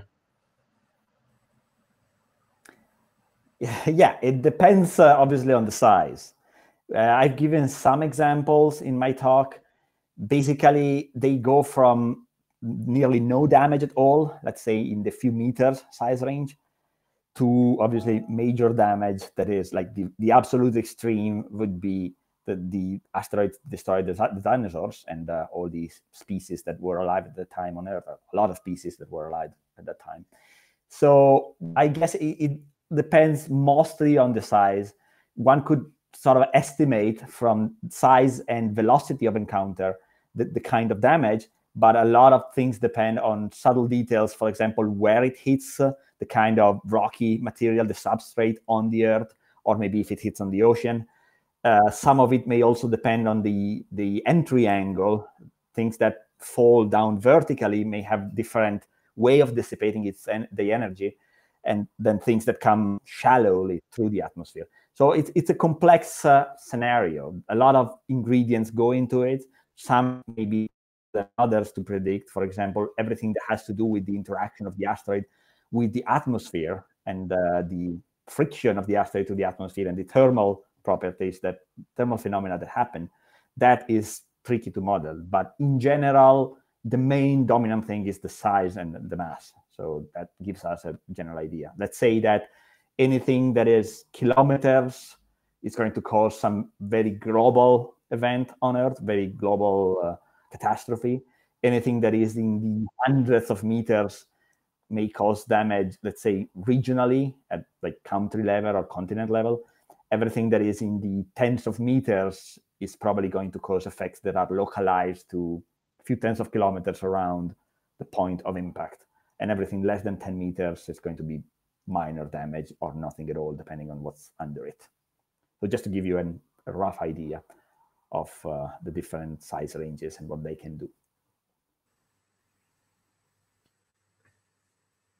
Thank you. So the last question, it sort of links into composition a little bit. Rami, I don't know if you'd like to talk about a little bit about the Kuiper belt and these other objects that are further outside of our solar system. So is that reference to the question on the size of the asteroid? Size, but also, Yeah. So that's actually a very interesting question. So asteroids, we would measure the shape and size simply by directly imaging them if they're close enough. In the case of the Kuiper belt, what we actually even did with the target of the New Horizons mission is we utilized an astronomical technique called stellar occultations. And what we do actually is we wait for that body to go in front of a star, and we are measuring the brightness coming out of that star before that body passes in front of it. And then as the body passes in front, we measure how much of the light, how less of a light we receive from that star. Because in a sense, that body, because it's coming between us and the star, sort of like eclipse part of it. So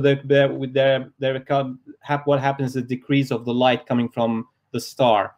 And the amount of light that is decreased allows us to actually have a pretty good estimate, not just about the size of the body, but if we have more accurate measurements, even the shape. So that's generally speaking how we derive the size of very far away bodies. Thank you very much. I'm sure everyone at home is been very thankful for the questions. Please do keep the questions coming in. We've got 2 more speakers coming up and then another Q&A session. So please get onto Slido, the Talking Asteroids event code, and you can get your own questions answered by our panelists. So thank you very much. Thank you, everybody. Well, hello, everybody. My job is to tell you about meteorites, which have already been mentioned by the previous speakers. And I'm going to try to show you what meteorites can tell us about the asteroids. So we've already heard a little bit of what meteorites actually are. They're mostly leftover pieces of the solar system, that were the early solar system that was formed about 4.5 billion years ago. And you can see here several very large and well-known asteroids, meteorites, the Hoba meteorite in Namibia, the El Chaco meteorite here. Both of these are metal, iron meteorites, and the larger ones tend to be metal. And then the smaller ones tend to be either metal and silicate, metal and olivine in this case. This beautiful yellow colored mineral here is olivine, the rest of this is metal, or completely composed of the silicate minerals, the rocky minerals. So you've already heard where meteorites come from. They come from asteroids. They come from asteroids that are in the asteroid belt. I say mostly because there are some asteroids, sorry, there are some meteorites that come from other planets like Mars and the Moon. But meteorites in the asteroid belt were ejected from the asteroid belt either by collision with other asteroids or by the gravitational effect of Jupiter. And then they are disturbed in their orbit and they move into the inner part of the solar system where they become near Earth objects. And that's really what I'm going to talk about. So just to remind you again of the nature of the inner part of the solar system, we have the Sun at the center and the rocky planets, Mercury, Venus, Earth, and Mars. And then the main part of the asteroid belt is shown here in white, between Mars and Jupiter.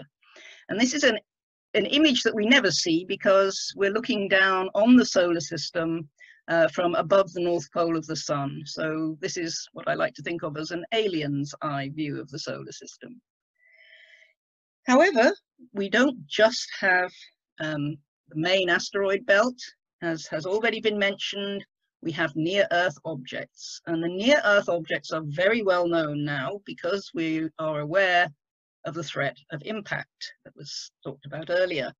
So this image is a close-up of the solar system, the sun in the middle, and then I have highlighted Earth in red and Mars in blue. All the red dots inside the orbits of Mars and Earth, those are the near-Earth objects. And the green dots, of which there are far more, are the asteroids in the inner part of the main asteroid belt. Now, how can we be sure that we know that meteorites come from the asteroid belt? Well, we track them. And this is a diagram showing, again, the red ellipse is the Earth's orbit, the blue ellipse is Mars's orbit.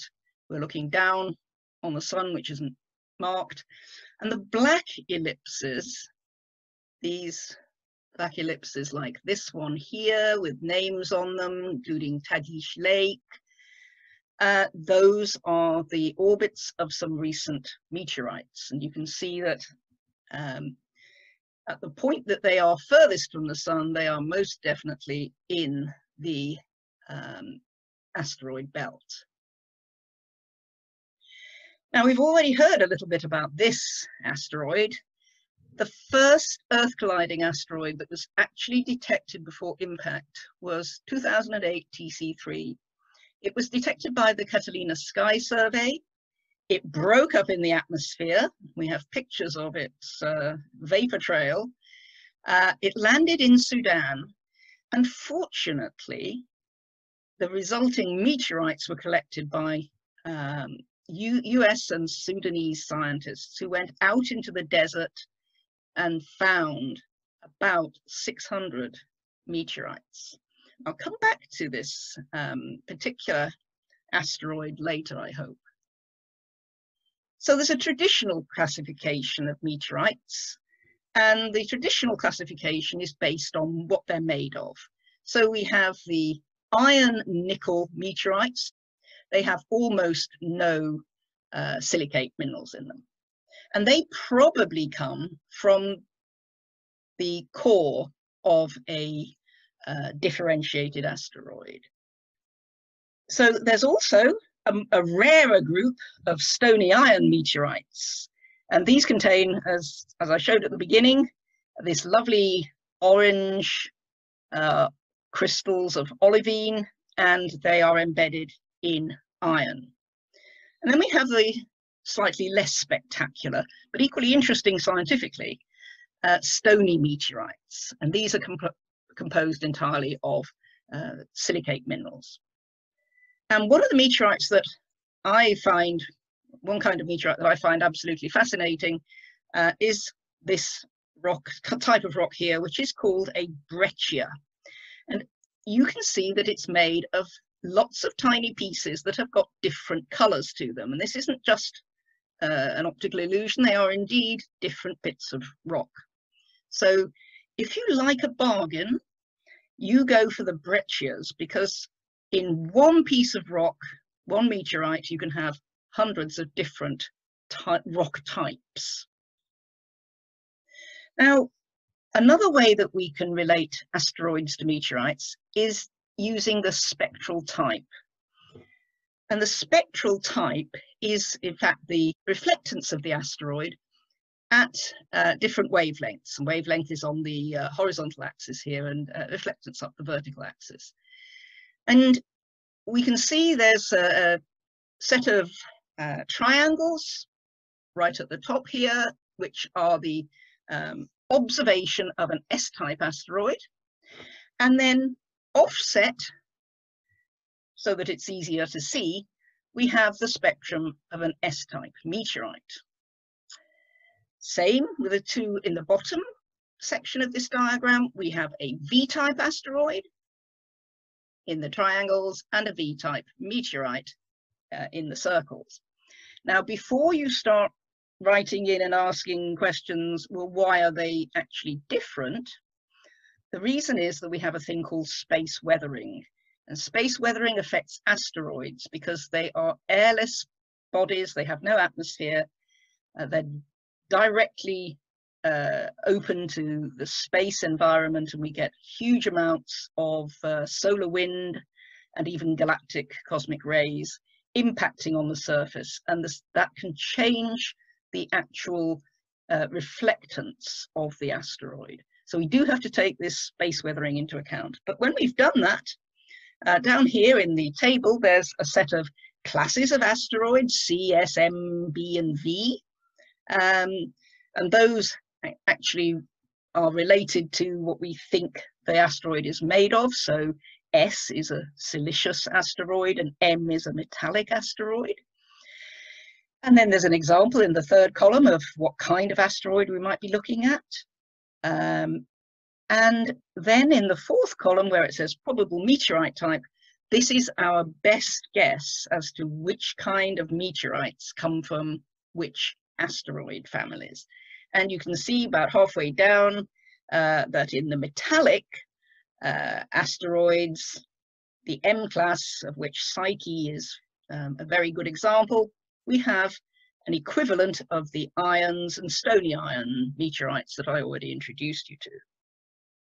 And here they are again, the stony iron and iron meteorites, and we think that they came from the core and close to the core mantle boundary of a small differentiated asteroid, an asteroid that was warm enough, hot enough to start to melt and to become layered inside. And so just like the Earth, we think asteroid 4 Vesta has a core which is composed of metal, a mantle that is composed largely of olivine, that lovely orange mineral that you can see there on the left, the bottom left, and it has a thick crust as well. And we get a number of our meteorites come from the surface of the planet Vesta.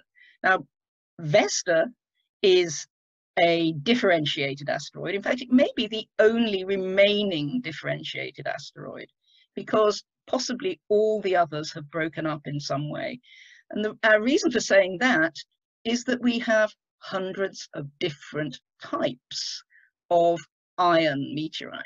So although you can put some of those together chemically and they look like they've come from the same parent asteroid, there are still over 100 that are not related to any other metal meteorite. So we might have hundreds, if not thousands, of metal asteroids out there, which are the remnants of the core of previously differentiated little bodies. Now, one of the ways in which we study meteorites is to take them to our electron microscope. And this is a picture of a couple of stony meteorites, or the same stony meteorite, but shown in two different ways. Now, stony meteorites are often left over from parent asteroids that did not do this melting thing. They were not differentiated. They're left over after planet formation. They were never involved in forming any kind of planet, or they did form asteroids, but they're quite late in accreting. And one of the interesting features about these stony meteorites is that they contain these little spheres here are what we call chondrules. So the picture on the left is called a backscattered X-ray image, and it is used to for us to look at the detailed internal structure of a meteorite. On the right is what we call a false color image, where we look at the X-rays that come off this meteorite when we bombard it with electrons, and we see that the X-rays for the element magnesium we color in red, and for the element iron we color in green, and for the element sulfur, in this case, we colored in blue. And you can immediately see that there's a bit of iron here because it's bright green, and you can see these magnesium chondrules are full of, they're bright red, so they're full of magnesium, and the blue is sulfide mineral. Now I'm going to try to explain how chondrules are formed, because they are one of the most abundant items that we find in meteorites. We have a class of meteorite called ordinary chondrites, and they are usually chock full of chondrules. So chondrules are tiny spheres of melted rock, and on the left-hand side we have some microscope images of them. So these are just when you cut the meteorite into a very thin slice and you shine light through it, and you can see on an ordinary microscope what they look like. And there's lots of information that a trained person can take out of these pictures. But how did they form? Well, the one thing that we do know is that they must have had a period of time when they were very hot and they melted, because they often contain glass. And glass is what happens to melted rock when it freezes again. Instead of crystallizing as crystals, it often forms glass.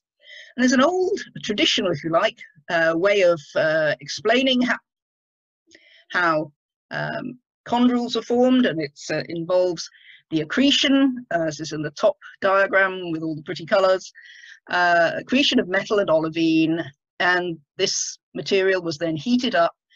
And when you heat up metal and the olivine together, you can start to melt. And this is where we get the pale blue cyan kind of color, which is the melt itself. So how they were heated is still under debate, but maybe they were heated by shock waves from the sun. And slowly they become bigger and they accrete other things. They form rims, as you can see on the right-hand side. So that's the traditional method of forming chondrules, or at least the traditional hypothesis.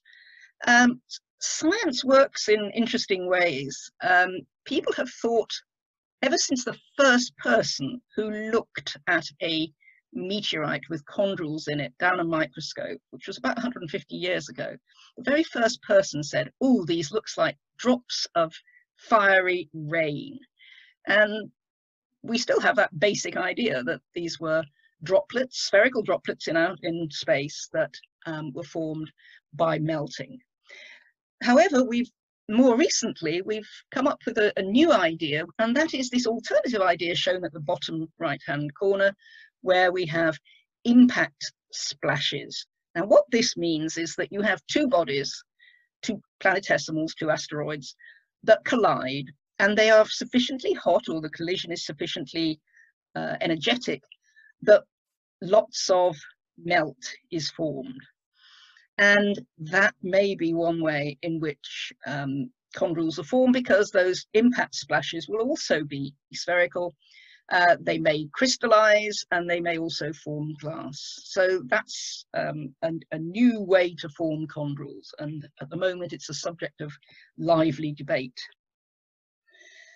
Going back to asteroids, if you look at the density of asteroids, and that's shown on the bottom here, the horizontal axis, where it says density in those lovely old units of grams per cubic centimeter, you can see on the right hand side I've written the word intact, and that's where the density is around 3 grams per cubic centimeter, and that's a typical density of rocks and a mixture of rock and metal. And you'll see at the top right hand corner, there we go, Vesta. And Vesta is one of the largest of the asteroids, and it's also one of the densest. So we can make a prediction there that Vesta is intact. It is not a broken up asteroid.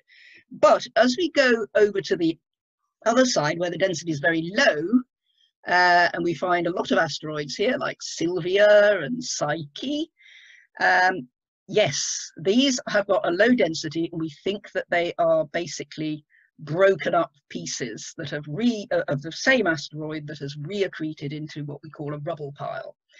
Before you start writing in saying Phobos and Deimos down here are not asteroids, I bet you they are.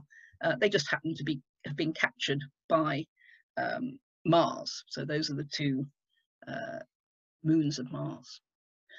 Okay, so one of the things that I like to do is studying these brecciated meteorites. And why do I like that? Because they tell us what's happening on the very surface of asteroids. So we've seen things that happen in the core, and now we're looking at things that happen on the very surface. And on the left-hand side, we have a rather weathered looking meteorite, and that's because it's been sitting out in the desert for a long time. But you can see it's all made of the same stuff, and in between the blocks of this orange colored rock, you can see some black lines. Now these are black veins. They go all the way through the rock. They are actually the result of melting due to impact, melting of the silicate rock due to impact, and then they freeze, and then this all happens on an asteroid. It's nothing to do with what happens when the asteroid, the meteorite arrives on Earth. So it's telling us a bit about asteroids. And now on the right-hand side, this is the only meteorite I'm going to show you that isn't from an asteroid. This one's from the moon, and it contains a lot of different types of lunar rocks. So if you can't afford a big individual meteorite from the moon because it's so expensive to buy one from meteorite collectors, you might look at a brecciated meteorite because it's got all the bits of the surface of the moon in it. It doesn't take you to be much of a geologist to say, well, that dark colored grey, dark grey, and that light grey might be different, that lump, and that's different from this lump that seems to be made of very brown and white material, and then there's another brown and white material lump here, and therefore you can get a lot of useful information out of a single piece of a brecciated meteorite. Now let's have a look at the surface of a real asteroid. This is Bennu. You've heard about Bennu, and these are images from NASA's OSIRIS-REx mission. They only came back a few days ago, so they're quite up to date. Look at the scale. In some places, we're looking at things that are less than half a meter across. A little white box is less than half a meter across. And the NASA scientists have actually put on some little yellow lines here, little arrows that are pointing to where the surface rocks have been fractured. So I think it comes as no surprise, although I couldn't show it on the previous couple of diagrams, that Bennu looks like a very fractured asteroid. It's a rubble pile. So far, we've only managed to visit one asteroid and bring a bit of rock back to Earth. This was done by the Japanese.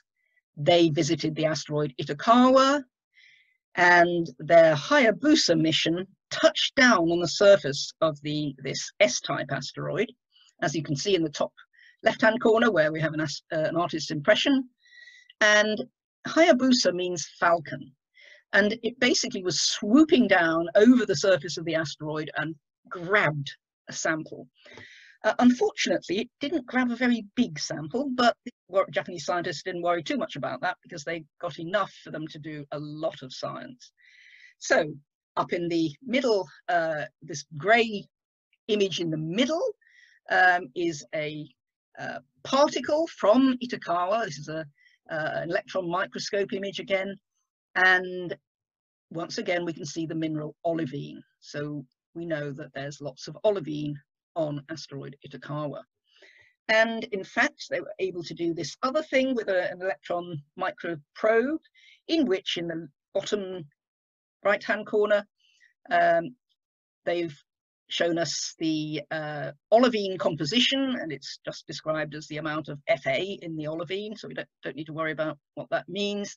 And you can see from the histogram that almost all of the particles that they've analysed fall in a field called LL. There's also a field called L and a field called H, and these are the ordinary chondrite fields.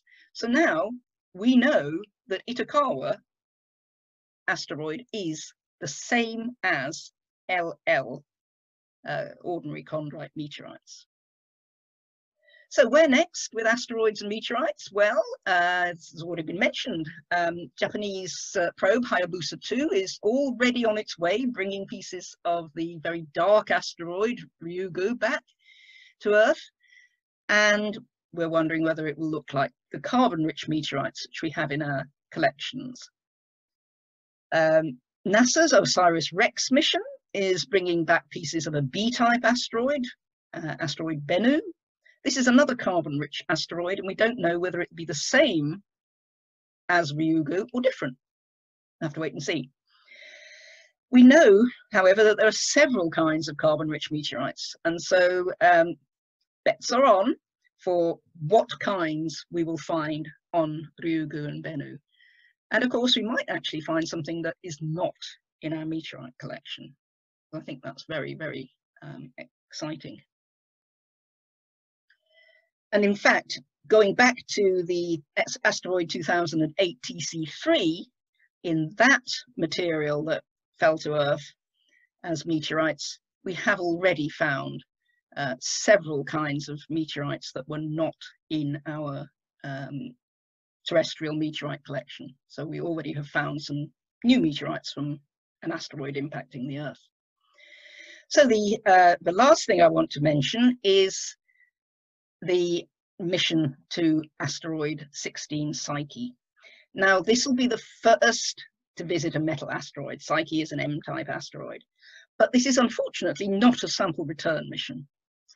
But it will investigate Psyche very closely. It will try to make analyses of the surface, and we're hoping that we will find that Psyche looks like some of our iron meteorites. I've shown one here on the bottom, which has been cut and etched. You can see inside it's much more complicated than it looks on the outside, with several different kinds of crystals in there.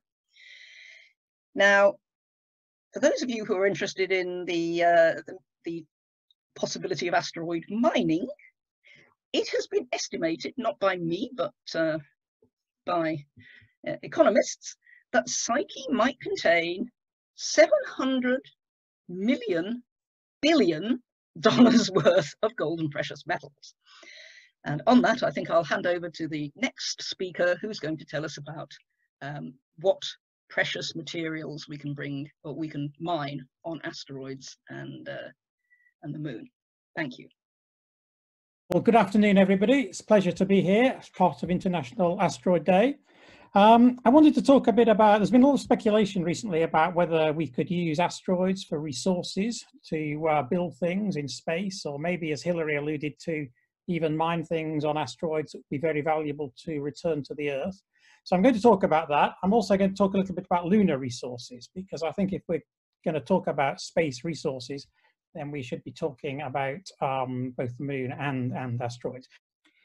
So I just wanted to say something about the economics of space resources, and they're kind of summarized on this graph, which shows how much energy it takes to get from the surface of the Earth. I assume you can see my pointer. The x-axis here is distance from the center of the Earth. So this is the center of the Earth here, and the Earth's surface is there. And then this is the energy, this massive hill you have to climb in order to get off the Earth to a low Earth orbit, a geostationary orbit, or largely out of the Earth's gravity well to get to the moon. And then I hope you can see the moon here. The moon has its own gravity well, of course, but it's much less deep than the Earth.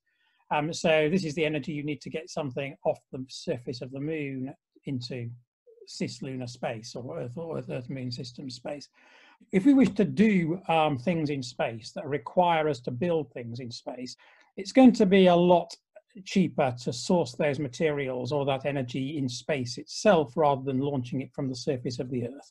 Because if you wanted to do something in geostationary orbit, for example, to launch all that material you need from the Earth, you've got to climb this massive hill.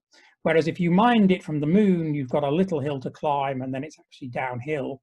If you mined it from asteroids, the asteroids are further away, of course, even the nearest ones. So they'd be on this blue line, but several slides to the right. But essentially, if you wanted to mine things on asteroids to use in space, then you've got negligible gravity that you'd have to lift those materials out of. So this is the primary economic reason for wanting to mine asteroids. So there's a hierarchy of possibilities that you might want to use space resources for, and they're listed in this box. So the first thing you might want to do is to, if we're exploring the moon or Mars or even asteroids, and we need materials to facilitate that exploration, then it's going to be clearly cheaper to source those materials locally than it would be to lift these materials all the way from up this massive mountain all the way into space. And this is called in situ resource utilization, the utilization of space resources in situ to facilitate scientific or exploration activities. We could build on that, and this is a second bullet point. If we wish to build really large-scale infrastructures in space, or develop a space economy that would facilitate communications infrastructures in near-Earth space, scientific infrastructures, energy infrastructures, tourism even, all of these activities are going to be much economically more viable if they utilize resources that have been sourced in space rather than lifted from the surface of the Earth. And then finally, as Hilary alluded to at the end of her talk, we might find some things in space that are so valuable that actually it would be economic to go into space and mine those resources in space and then import them directly into the world economy. There aren't many of those things, I think, but nevertheless, I'll talk a little bit about what ideas have been suggested. So I do want to stress the scientific value of using space resources, potentially. Many scientists are quite aghast is the wrong word, but skeptical when it comes to talking about space resources, because it seems very, commercial. There are all these horrible commercial companies and they're just trying to make money, and science is supposed to be purer than that. On the other hand, science does require a lot of expensive stuff. And as we explore the universe, we may wish to build quite a lot of big, expensive stuff in space. So here are some examples. Picture on top right shows the Darwin interferometer. So this was a proposed European Space Agency interferometer to study planets around nearby stars. And it's several space telescopes. All have to be built in space or be cheaper. The point is they'd be cheaper if you had to build these large telescopes in space. We might imagine telescopes on the moon, the lunar observatory. We might imagine a lunar outpost, which would be a bit like an Antarctic research station on the moon. It would facilitate a fantastic amount of exploration of the moon, but it's going to be economically much more realistic if many of its resources are sourced on the moon and carted from the Earth. And here's a slide from the film The Martian with Matt Damon carrying something to his big pressurized vehicle. I mean, in the fullness of time, the exploration of Mars would also benefit greatly from a in situ scientific research infrastructure. Again, a bit like an Antarctic research station. But these things are probably only going to be feasible if we utilize as many in situ space resources as we can. Just to seed a thought in your minds, I mean, there might be even a long-term environmental case for utilizing space resources rather than continuing to mine some of these resources from the surface of the Earth. So the big picture here shows what I think is a bauxite mine. I think it's in Australia. The big digger is encroaching on the forest behind. Now, one of the reasons that mining things on the Earth is detrimental is we're destroying habitats of creatures, animals plants that we share this planet with, but of course they don't benefit from our activities. Our activities are wholly destructive from their point of view. Whereas if we could move some of this activity to places that don't have indigenous life forms of their own, like the moon, so here's a picture of something similar going on the surface of the moon in bottom left, our industrial activities would not impinge so much on the other inhabitants of planet Earth. So this could be a long-term environmental case. So it's not just an economic case. There could be, in the longer term, an environmental case for utilizing space resources rather than terrestrial ones. I mean, put it this way, from an environmental point of view, it has to be preferable, I assume, to strip mine the moon or to strip mine an asteroid than to strip mine the Amazon rainforest. I mean, the difference in harm between those two possibilities seems obvious. But of course, this isn't an option we have at the moment. We don't have a space infrastructure that's able to mine the moon or asteroids yet, and until we develop such an infrastructure, then this isn't an option that we'll ever have in front of us. So it's possibly one reason for developing a space economy, to give us this option in the longer term. Anyway, so asteroid resources first. So previous speakers have already told us a lot about the geography of the solar system. So everyone will be aware that most asteroids occupy the so-called main belt between the orbits of Mars and Jupiter. But from a space resources point of view, it's the near-Earth asteroids that are easier to access. And so at least initially would be the focus of a future space resource industry. There are a lot of them. There are more than 20,000 known near-Earth asteroids over 100 meters in size. There'll be many millions of smaller ones, currently mostly uncatalogued, but as Marco pointed out, they will become catalogued given our very sophisticated and sensitive telescopes that we now have. Of the near-Earth asteroid population, then we've got, from a resource point of view, I think we'd probably be most interested in the carbonaceous asteroids like Bennu or Ryugu that Hilary and Rami have both mentioned. And these comprise perhaps 10 to 15% of the near-Earth asteroid population. And they're of interest primarily because they're volatile rich. The most volatile rich ones, perhaps 10 or 20% by mass, H2O. And then, as Hilary also mentioned, the metallic asteroids. I mean, these are much rarer in the near-Earth asteroid population. But they're still a few percent of asteroids, so that's still quite a lot of asteroids. And they, as Hilary pointed out, they're mostly pure iron and nickel with some significant cobalt and then some platinum group elements, which may be of interest. And here's a picture that both Hilary and Rami showed of asteroid Bennu currently being visited by the NASA OSIRIS-REx mission. So we're going to learn a lot more about these asteroids from missions like OSIRIS-REx. So Hilary's talked already about the composition of meteorites, and we infer from the spectral types and spectral similarities between asteroids and meteorites that we think we can guess what particular types of meteorites have come from which particular types of asteroids. So here is a hand specimen of an iron meteorite. Hilary showed a similar picture. You can see the crisscrossing pattern. This is the Widmanstätten pattern of intergrown akamacite and taenite iron nickel crystals that you get in iron meteorites. And so iron asteroids like 16 Psyche are probably similar. And if they are, then they'd be mostly, so in this case, almost 90% iron and 10% nickel and 0.5% cobalt. But then you've got all of these other so-called siderophile elements that chemically partition with iron, ruthenium, rhodium, palladium, etc., iridium, platinum, gold. These are there in sort of tens of parts per million quantities by mass. So they're not, hugely common, but they are about as rich as you can find in a natural resource because nature has already refined these and concentrated them to go with the iron in the iron nickel asteroid. So Hilary alluded to this in her slide. If you currently present prices, I mean, prices of these materials fluctuate, of course, but they're in the range of like to tens of thousands of dollars per kilogram for most of these elements, which means that a pretty modest iron asteroid, I mean, something much smaller than 16 Psyche, a 200-meter diameter iron asteroid would be worth $100 billion at present prices, just looking at the platinum group metals that it contains. Now, of course, there's a big caveat here, though. This has caused some of the would-be asteroid miners to get very excited because they think they can make a fantastic fortune mining these asteroids. But of course, if you were to suddenly import all these precious metals to the Earth, then the market in them will collapse or the price will collapse because the supply will have been increased.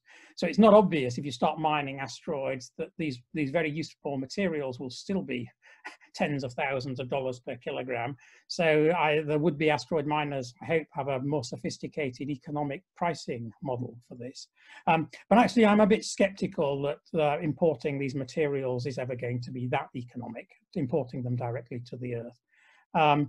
Whereas, of course, for building things in space, it's not so much the platinum group metals that will be of value, but the iron, the nickel, and perhaps the cobalt will be very useful if you're building things in space, regardless of whether you wish also to import the platinum group metals that you may have refined to the Earth. For use in space, I think the carbonaceous asteroids are probably going to be much more valuable, at least in the near term. So picture at top left shows the Natural History Museum's sample of the Avuna carbonaceous meteorite, CI meteorite, but the CIs are the most volatile, rich meteorites, and the I stands for Avuna, so that's like the type specimen of these meteorites. The CM chondrites are similarly, but not quite as volatile, rich. But these two asteroid meteorite classes, they're very volatile rich, so 10 to 20% water, carbon rich, several percent carbon, and relatively, by the standards of many rocks in space, nitrogen rich, so 0.1 to 0.3% nitrogen. Nitrogen, for reasons I'll come to in a minute, could be quite a useful material in space, quite a useful element. So if we then consider a 500-meter diameter carbonaceous asteroid like Bennu, and we take the lower limits of these percentage compositions, this is why I've got greater than here, 7 million tons of water, or 1.4 million tons of carbon, 70,000 tons of nitrogen contained in such a object. Now, water will obviously be valuable as a space resource. In context of human exploration, of course, people will need water to survive, but water is also easily, provided you've got an energy source, splittable into hydrogen and oxygen. People also need oxygen to breathe. Hydrogen and oxygen in combination is a very useful rocket fuel. So water is would be a very useful substance to have. And bear in mind that if I go back to this slide, bearing in mind that a cubic meter of water weighs a ton, if you want that water and the hydrogen and oxygen it contains to be doing things up here in space, you really don't want to be lifting it up this massive energy well. You really need to source it in space. And the carbonaceous asteroids will be ideal for that. Carbon and nitrogen, I mean, if we're going to be serious about doing things in space on a large scale, then at some point food is going to have to be grown in space. So local sources of carbon and nitrogen would be important, as well as water, in order to do that. And of course, it's all very well to say that we need oxygen to breathe, but actually humans can only breathe oxygen, at a partial pressure of about 0.2 of a bar. So we need a buffer gas to mix with our oxygen in our moon bases and Mars bases, and on the Earth that gas is nitrogen. So in the space environment it might be beneficial if it was nitrogen as well, but this requires an in-space source of nitrogen, and again the carbonaceous asteroids might be a source for that. So I now want to say something a little bit about asteroids on the moon. So a picture on the left shows the moon orbiting the Earth. That was taken by the Galileo spacecraft on its way to Jupiter in the mid-1990s.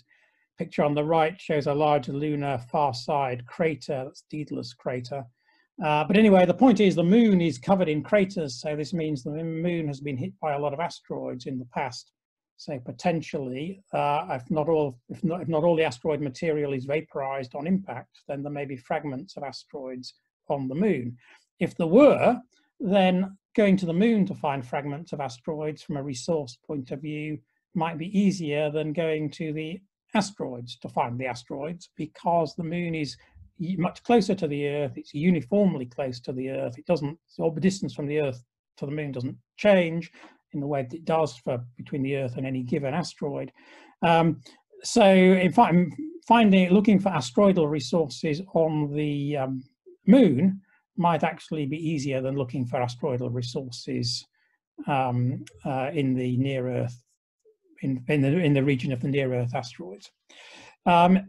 So how might we find them? So metallic asteroids, there's already an argument that many of the magnetic anomalies that have been discovered on the moon, this is a lunar magnetic anomaly map, the high colors show the places where lunar magnetic anomalies occur. This is the far side on the left and the near side on the right.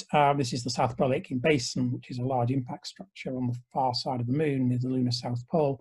Anyway, so metallic asteroids will leave a magnetic signature, and we might locate them on the moon through flying magnetometers to detect their magnetic fields signatures. So if we were to visit these localities, we'd find hopefully an iron meteorite, but entrained in it would be the nickel, the cobalt, and the platinum group metals. If we're going to start searching the moon for crashed asteroids, though, we might also, if we're going to be operating on the moon looking for crashed asteroids, we might as well also be looking for the moon's indigenous resources in addition. And the moon has a lot of those. So this image kind of shows the mineralogy of the moon. The near side is on the left, the far side on the right.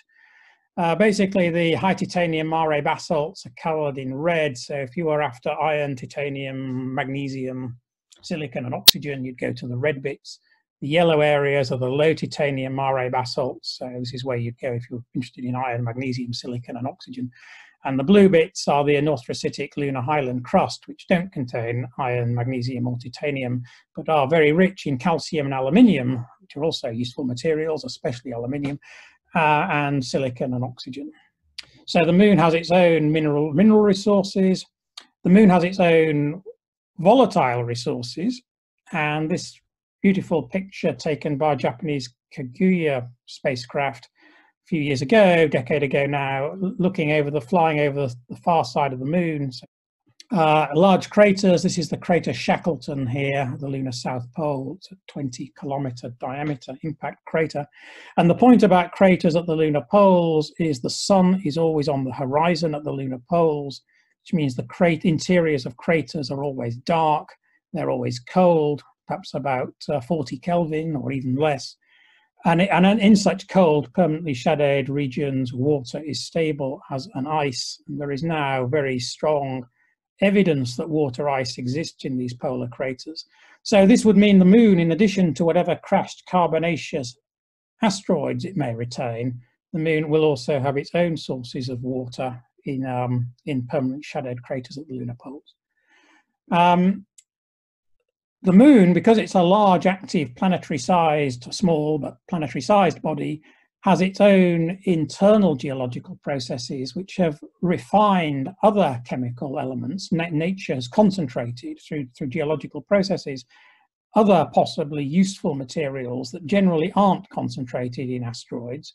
And the rare earth elements, so that's the group in the periodic table from lanthanum to luteum, yttrium, scandium, but anyway, in the rare earth elements in the periodic table, these are they're not all that rare on the Earth, but they are extremely useful because they've got a wide range of catalytic and electrical, magnetic, chemical properties. Everybody's smartphones and computers rely on these rare earth elements. And the moon has had geological processes which have concentrated them, and on the near side of the moon, it's highlighted in this coloured area here to the western part of the near side of the moon, sort of around the Imbrium impact basin, so-called prosolarum creek terrain, which nature has concentrated these materials. So if we're going to be operating on the moon looking for raw materials, we could be looking for crashed asteroids, but in addition, we could be looking for materials that the moon has concentrated on its own, like the polar ices and rare earth elements, and maybe well be other minerals. I just want to do a quick comparison now between lunar resources and asteroidal resources. So considering the asteroidal resources first, the image there shows the main belt asteroid Gaspra. So that is a main belt asteroid and quite big, 16 kilometers long, just there to illustrate. But anyway, the advantages of sourcing raw materials from asteroids is asteroids themselves are small, they therefore have negligible gravities. In terms of energy to get there and back, some of them are easier to access than the lunar surface because their own surface gravities are so low. On the other hand, unlike the moon, they don't stay a constant 380,000 kilometers away. So they can approach the Earth relatively to a few Earth-Moon distances, some of them even closer. But then because they're in independent orbits about the sun, quite eccentric orbits, may be many years before a given asteroid becomes close to the Earth again. So this would, in terms of mining a given asteroid, this would complicate things, that the distance between the Earth and the asteroid is constantly changing. And that's not the case for the moon, obviously. On the other hand, nature has concentrated in the metallic near-Earth asteroids, iron, nickel, the platinum group metals, and nature has concentrated in the carbonaceous near-Earth asteroids, the volatiles, water, carbon, nitrogen. These will be very useful materials.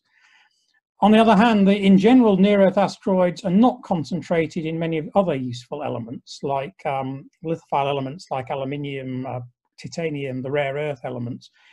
I mean, they have these elements in their cosmic abundances, more or less, but the asteroid bodies have lacked the geological processes to further concentrate these above their background levels.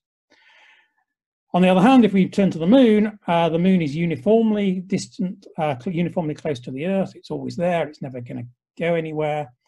Lunar geological processes have enhanced the concentrations of many potentially useful materials, say the polar volatiles, aluminium, titanium, rare earth elements, in different places on the moon. But then in addition, the moon's own indigenous resources will be supplemented by crashed asteroids that may therefore be sources of iron, nickel, carbonaceous material, platinum group metals, and so on. But the wider point, and this is the final point I want to make, is that the moon lends itself to the gradual development of a commercial and scientific infrastructure in the way that a given asteroid doesn't. Because the moon is uniformly close to us, it's got a finite, a reasonable, modest gravity of its own. It's got multiple uses, scientific uses, commercial uses, maybe tourism in the perhaps not as far future as we might think.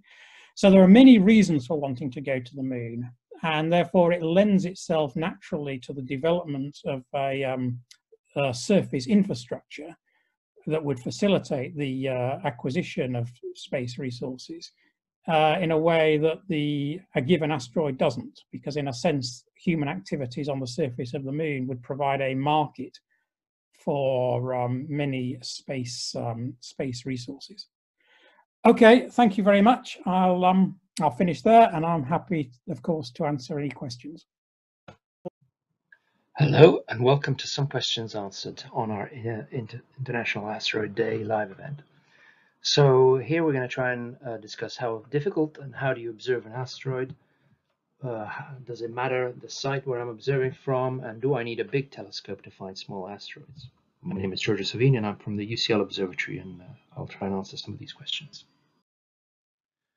So you've seen in the previous talk how do we recognize an asteroid, and indeed how asteroids are generally portrayed, and that's by using a set of frames which are taken in a given field. So these are realigned so that the fixed stars are overlapping and they don't seem to move, and the only thing that moves effectively is the asteroid, thereby identifying him, like in this case.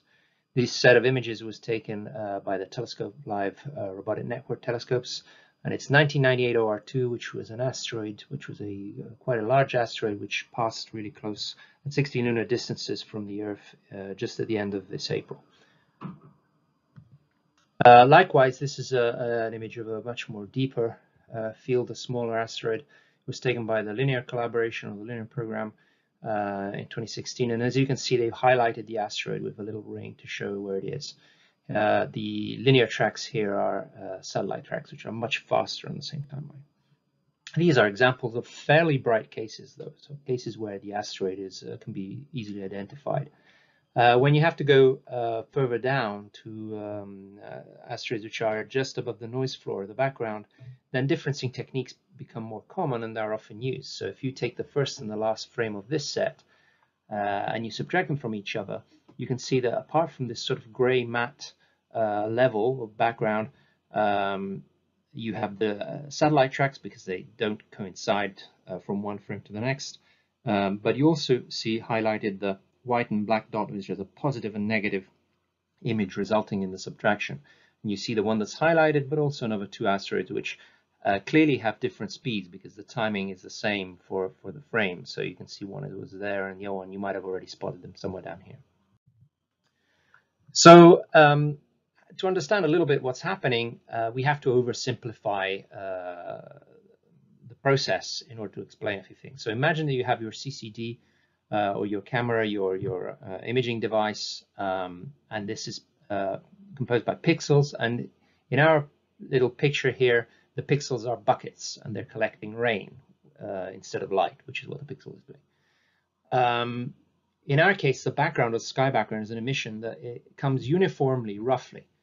Statistically speaking, it's not exactly identical on each pixel, and that's important because that determines the noise or the variation of the background. But generally, you cover the entire image. And then in addition to that, our star pours its own light in a pixel. You'll see in a minute in a bunch of pixels, but generally in the pixel defining where the star is. So you can see an image, you can clearly see this is a source and the rest is the background. The important thing is that this extra amount of photons need to be larger than those variations of the background. Now, an important point is the astronomical seeing of a site. In simple terms, what this says is that atmosphere will have an effect. The light that is traveling towards your camera, enters your telescopes and deposits itself on the CCD, will have gone through different routes as it comes down in the atmosphere, because there are layers of turbulence. There's air with different slight variations of index of refraction that effectively make light go through slightly different routes. And what that does, it spreads the light on the CCD. And effectively that means that your star will not always arrive on one pixel, but it will arrive on a bunch of pixels. And that is what we term to the astronomical seeing, or the size of that disk.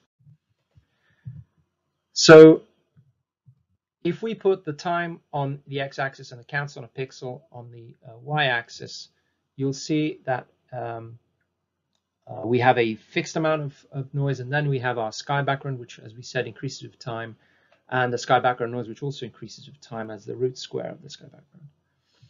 So if we have a bright source, it won't take long for that source to be easily identifiable above the background. A faint source, on the other hand, might take a little while before it becomes apparent. And of course, too faint a source will remain undetectable within the variations that we have of the image in itself. So this is clearly, a point that answers one of the questions, which is the sky conditions and the light pollutions are quite important on your site. In addition, asteroids move.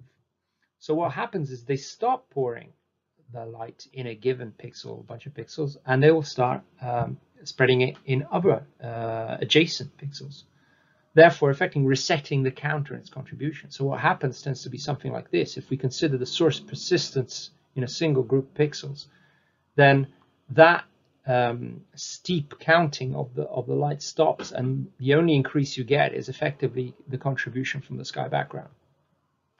So what that tells you is that even faint sources will have a useful frame integration time, that after a while you risk losing them again. So there's a tuning exercise here, which is to try and optimize depending on the speed of the asteroids and what kind of asteroids you're hunting for. Bright sources, on the other hand, have a different effect. So what happens for the bright asteroids is it leaves a streak in the image. And that's because once you've finished on one pixel or a bunch of pixels, it will go on to the next and then the next. And so these will reach the same amount of counts, and they will produce a little stripe, which is what you can see here for asteroid 162082, which was in close approach at the beginning of this year and was imaged at UCLO with a parent telescope. So you can also do a few clever things. If the asteroid won't stack its photons in one place, you can make it do so. And to do that, there's a technique called synthetic tracking. And basically, you take an image, and if you know how the asteroid is moving, you shift the image bit by bit in that direction, effectively a workaround to the previous issue. And you can see this in this Jai et al. Paper from 2014, where a 90th magnitude asteroid is highlighted here and effectively transforming each star as a moving target. This is a technique that will work quite well. The question, of course, is how do we know in which direction you have to do the stacking and by how much? Now, if you know where the asteroid is, because it has been predicted, because its orbital elements are known, then this technique is incredibly easy to apply. But if you don't, and you're in the game of discovering these asteroids, then fortunately, this operation of trying by trial and error is not too onerous for today's computers, even modest ones. So you can try a whole range of angles, times a whole range of different shifts, and eventually, if there is an asteroid to be discovered, it will come out like you can see in this image. So to summarize, what are the things that help? Sight darkness, less sky background means fainter asteroids can be detected. Sight seeing, better seeing means sharper images because the light is spread on fewer pixels. A telescope size, bigger funnel for the bucket, and a field of view. It's a larger field, means more potential asteroids to find out there.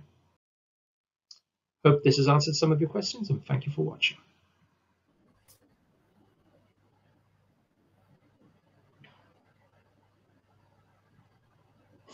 Welcome back to our final Q&A session. I hope you've really enjoyed those. We've had some amazing questions come.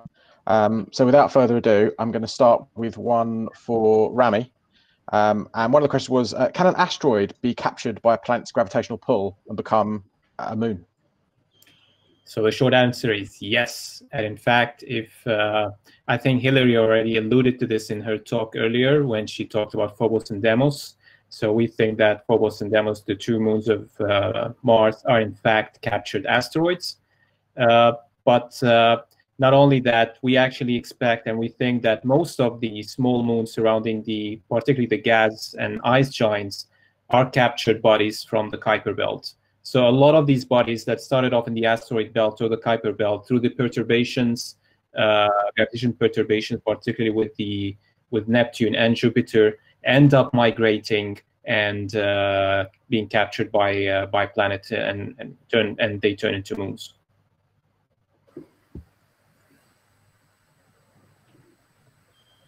Thank you. We've had another questions for Giorgio actually about the temperatures that so particularly when they're coming in through the atmosphere. Okay, yeah, that's a very good question. So temperature of meteorites depends what we're discussing here, if it's fireballs themselves or if it's the objects once they reach the ground. I think Hillary went into a lot of detail with regards to the fact that you have different scenarios with respect to how, for example, angle of attack and when they're entering the atmosphere. And temperatures have been measured from a point of view of intensity in terms of quantity of light, so comparing these to black body emissions. And an average measurement of some of the fireballs that have been detected were in about the few thousand degrees. But then you have to differentiate in the case of, for example, if there is a flash, if there is an explosion, then you can have much higher temperatures. So there have been some recorded explosions which measured more than 6,000-7,000 degrees. And that's with relation to the temperature of sort of once they get into the atmosphere. The objects themselves, once they reach into the ground, is different. It depends again if they're slowed down and then they're in free fall. So you can have objects which are almost at ambient temperature once they reach the ground, and others which reach the ground with still a substantial amount of kinetic energy will be extremely hot.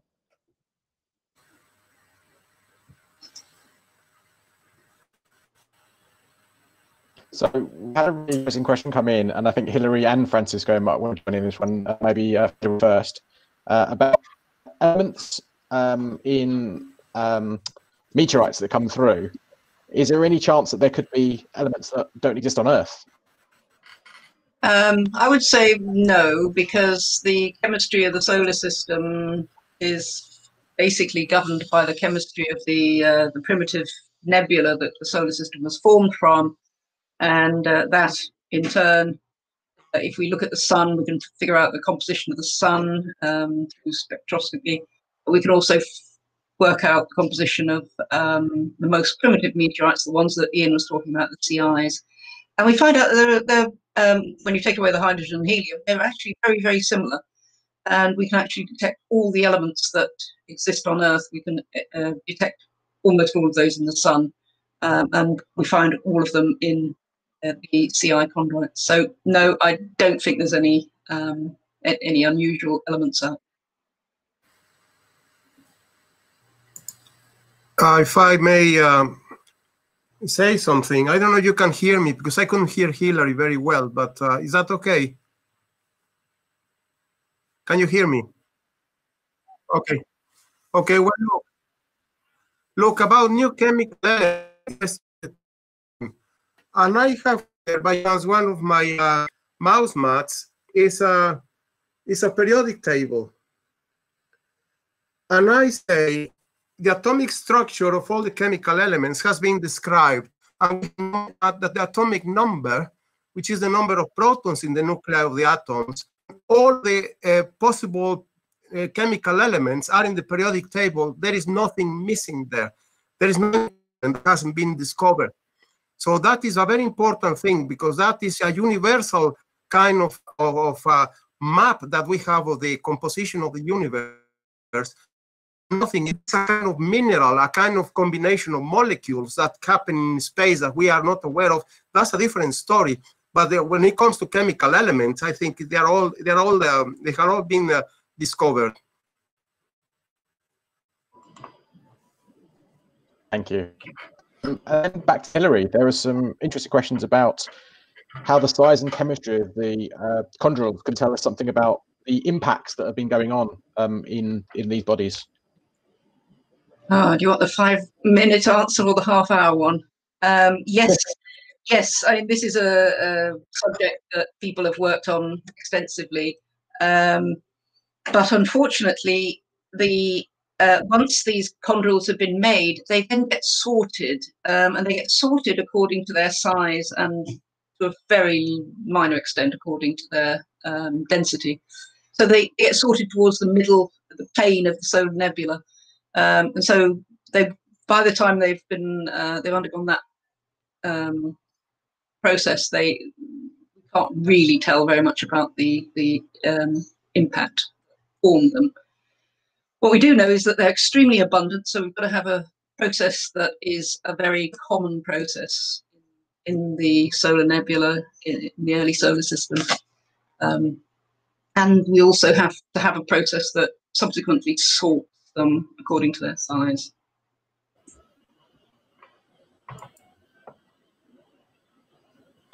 Thank you. A sort of related one was about how do we know where some of these meteorites come from? So, for example, how do we know a meteorite on Earth has come from the Moon or Mars? Oh, that's a fascinating topic. Well, the easy answer for the Moon is that we've had people go there and bring lunar rocks back. So the Apollo astronauts brought back lots of materials that we've been analysing ever since, and therefore we can compare the kinds of material we get in our meteorites to those rocks that are from the Moon. So that's an easy one. We can compare them, one and the other. Mars is a bit more difficult, but in fact it has been shown that the meteorites, they're all a bit younger than the 4.5 billion year age of most meteorites. We have a series of smaller meteorites, young meteorites, that have glass in them, and in the glass, dissolved into the glass while the glass was still on its parent planet, Mars, it captured the composition of the atmosphere. So we can actually liberate the composition of the atmosphere from the glass inside the meteorites, and it agrees perfectly with the observed composition of the atmosphere of Mars. So that we don't have any rocks brought back from Mars yet, although, I would really love to be there when the first Martian rocks are brought back from a mission. But we don't need that. We can tell because of the gases involved in the glass. The gas inside the glass gives it away.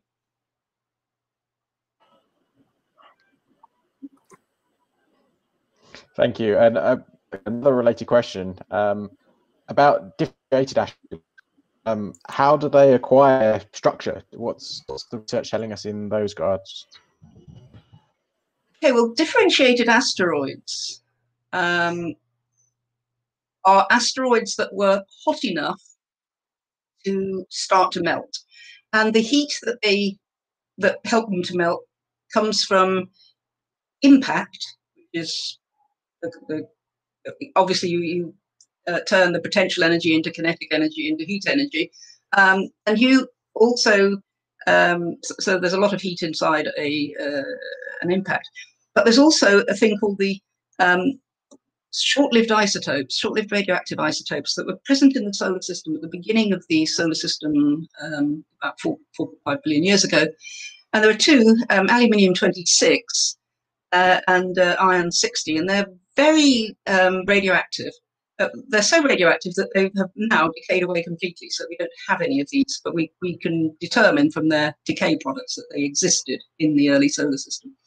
And aluminium and iron are pretty common minerals, common elements, and they make up minerals of many asteroids. So if there was lots of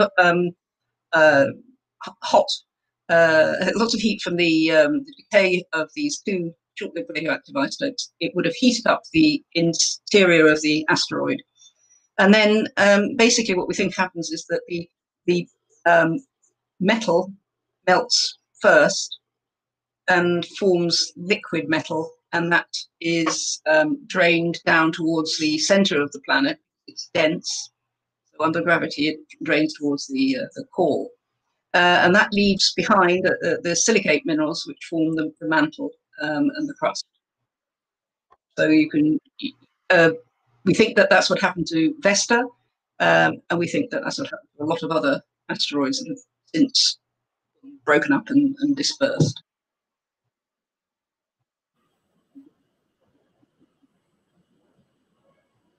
Thank you.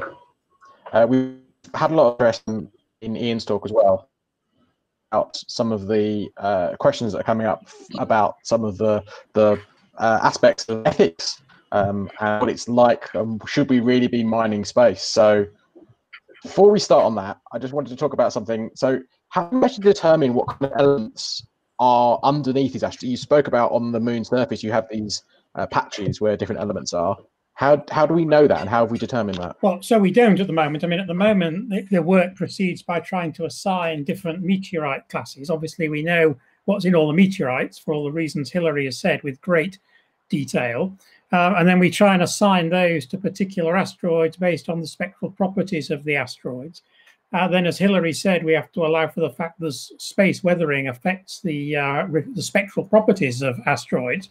So you can't be absolutely certain, and that's kind of why it's important that these sample return missions like Hayabusa 2 and OSIRIS-REx bring back samples, because that will help us calibrate the spectroscopy to make us more confident that particular types of meteorites come from particular types of asteroids. And once we've assigned that, then we do know what's below the surface, because we've got all these meteorites that we can measure elemental abundances to in great precision. Can I just say that we also know something Thank you. about... A linked question to that. Oh, sorry. Go on, Hilary, continue. Sorry, I was going to say that when an asteroid impacts the surface of somewhere like the moon, it throws up material from deeper inside the moon. So we can actually see what's inside the moon by looking at what's been thrown out of meteor craters.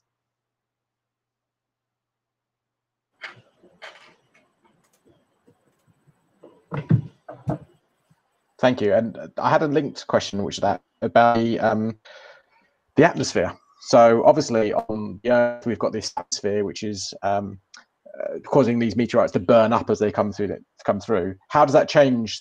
And how might studying rocks from the moon, or meteorites from the moon and potentially Mars in the future, would that tell us anything different? It's a bit of a, so maybe a bit for Giorgio about the thermal properties and Hilary about the actual chemistry elements.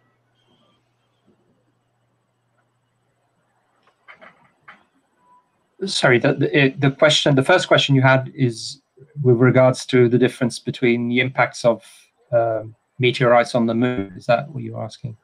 I think Ian would be better placed to answer that one.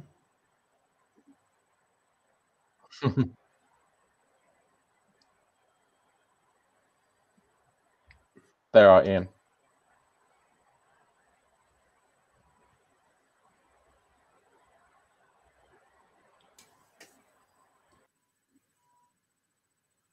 Or I can move on and answer the other question you had. Hilary, the chemistry. So how does the chemistry?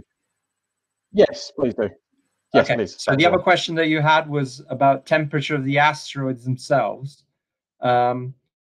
So there isn't a set value that is considered to be the average temperature. I mean, it depends which asteroids and which their conditions are.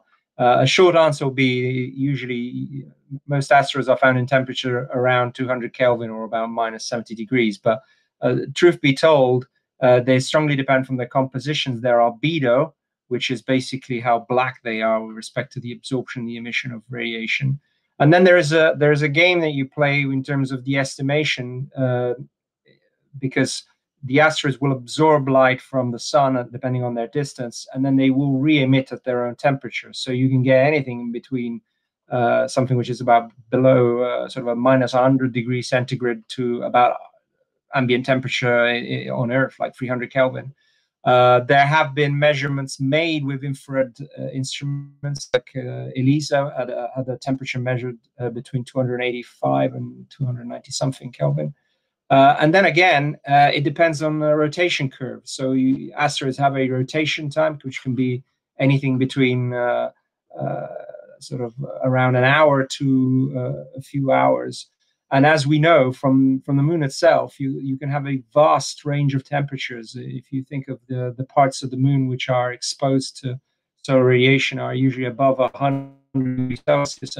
And as Ian has shown earlier in the talk, you can have areas of the craters which never see solar illumination, which are as low as 40, 50 degrees above the absolute zero.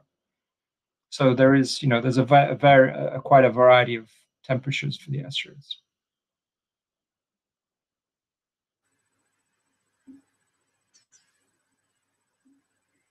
Thank you. So the question is about whether or not there is a governing sort of. I'll read the exact question. Is there a governing body for ethics protecting the space for scientific research over commercial exploration and mining and possible contamination? So I think this one's definitely for Ian. So no, there isn't, and there should be. So this is a really, really important question, and it is something that's missing in international space law. At the moment, activities in space are governed by the 1967 Outer Space Treaty of the United Nations, and this put some restrictions on what national governments can do in space. Like you can't plant a flag in a planetary body and claim it as your own. You can't appropriate a planetary body under international law. But the 1967 treaty was drawn up before commercial activities in space were imagined, and when there were only really the United States and the then Soviet Union who could do it anyway. And so the international law hasn't caught up with the new reality of space resource utilization. So it's a missing area in international law, and it needs to be this hole needs to be filled as soon as possible, in my opinion, because I think there should be clearly an international regulatory regime that does govern activities in space, commercial activities in space, partly, as the question alludes to protect sites of special scientific interest, but also to give the would-be commercial companies operating in space reassurance, clarity as to where they're allowed to operate and where they're not allowed to operate, because only when they have this clarity will they invest money in their activities. And I do come back to a point that I tried to make in my talk. I do think science has an interest in these space commercial entities pursuing some of these interests, because it is all about making money, but space exploration is expensive, and unless we can get space to pay for itself somehow, then our activities in space are likely to be much more restricted than what they would be otherwise. Having said that, of course, there needs to be a legal regime that protects special sites of special scientific interest, and there isn't one yet, and there should be.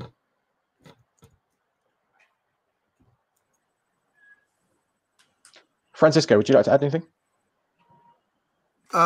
Fully agree with Ian, of course, and I will go a little bit even further, because I don't know if we are repeating what happened after the discovery of America, the continent, and we are now going into space with a commercial kind of attitude that has disastrous consequences, as we are living part of that. Of course, there are no rainforests to be destroyed in space, and in the end, do we need more materials? Do we need more iron and nickel and aluminum and gold and the rest of it? We have plenty of recycling to do here, and we have to grow as humanity, in countries or individual companies.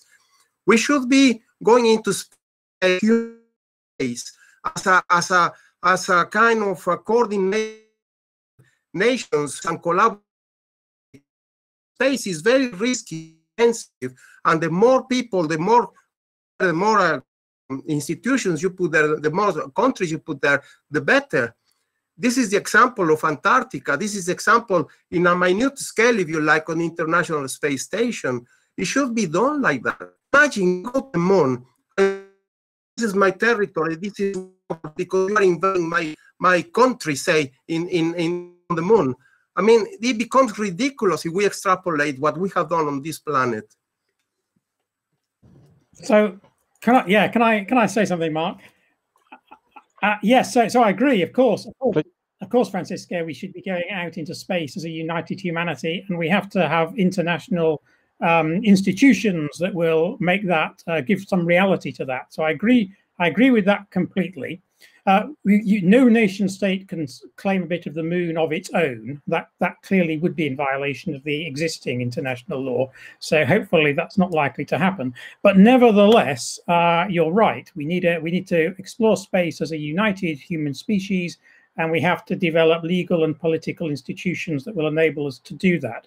But if I can just come back to the point you started with, about do we need more metals and things? Well, the answer is no, we don't. Clearly, we don't need more iron on the Earth or more nickel on the Earth, and probably not even any more platinum on the Earth.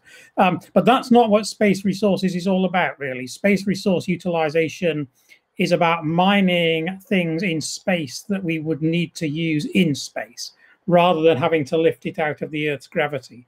So the main economic arguments for using space resources are not to mine them in space to bring them to the Earth, but to mine them in space to use in space.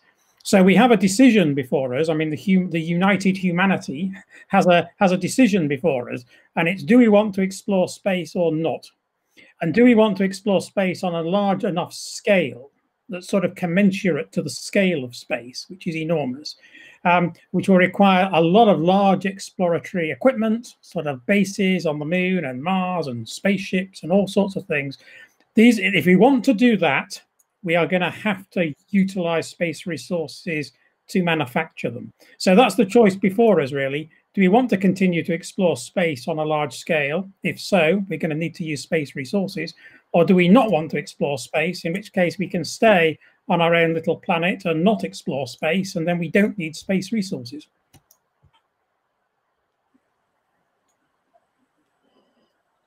Thank you. So there's two more questions that I want to sort of add into each other. So yeah, so the last question is sort of more about the practicalities of it. So you've got to start constructing this infrastructure in space. How is that possible? And linked to that, does it involve manned missions, or is there are other ways of doing this? So I come back to. So I think Ian probably is the best person to answer that. I'm happy to make a start. So a space infrastructure is going to have to be bootstrapped from essentially nothing, because currently we don't have one. And in the more distant future, we might want one that enables us to carry on our space exploration activities. So it's going to have to start slowly. I think it would start, I think, initially by utilizing water, either water from the poles of the moon or water from hydrated asteroids, as a source for fuel for space propulsion, so hydrogen and oxygen propellants. Whether we need humans in space, this really depends on what we want to do in space. If we want to really explore space in the same extent that we explore the Earth, then yeah, I would argue we need humans exploring space, because we need humans to explore the Earth. And then we'd need the resources that could facilitate that. If, on the other hand, we don't want to explore space in a really large scale way, and we're content with what little robotic vehicles can achieve launched from the Earth, then we don't need humans in space, and then we won't need so many space resources. So really, it comes down to a choice. What is the human future in space? Do we want one, or do we not? And then once we've decided what we want to do in space, this will decide the level of resources that we need.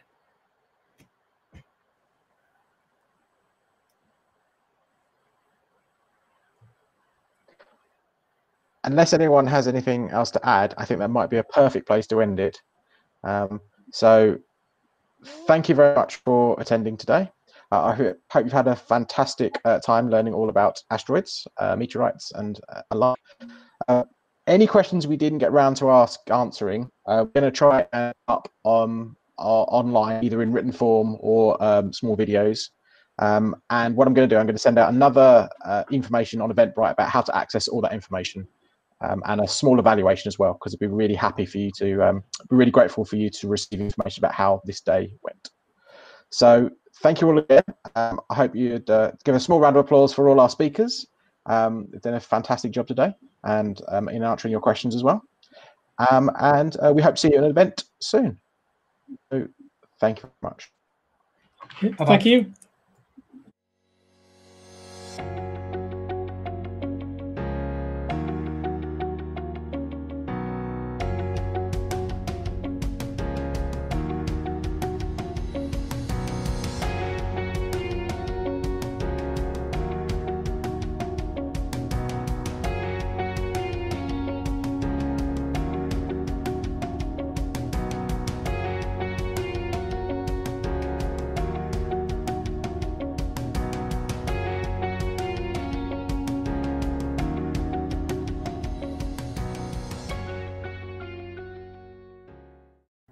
I have here in my hand a rock that looks at an ordinary rock, but if I look carefully and try to do something, for example, with a magnet, I realize that the rock is magnetic. It attracts. It's attracted by a magnet, and this magnet is attracting the rock.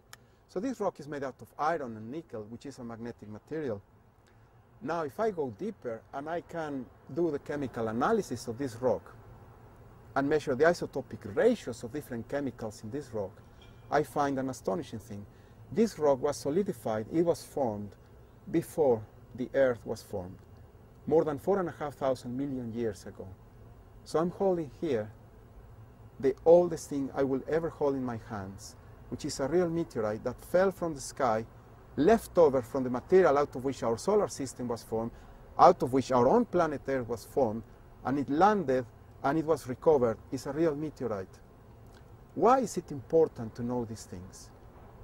Why is it important to know things at all? I think knowledge is something that is unique to the human race. We have here our brains, the far more complex, the most complex thing, the most complex structure, the most complex machine in the universe.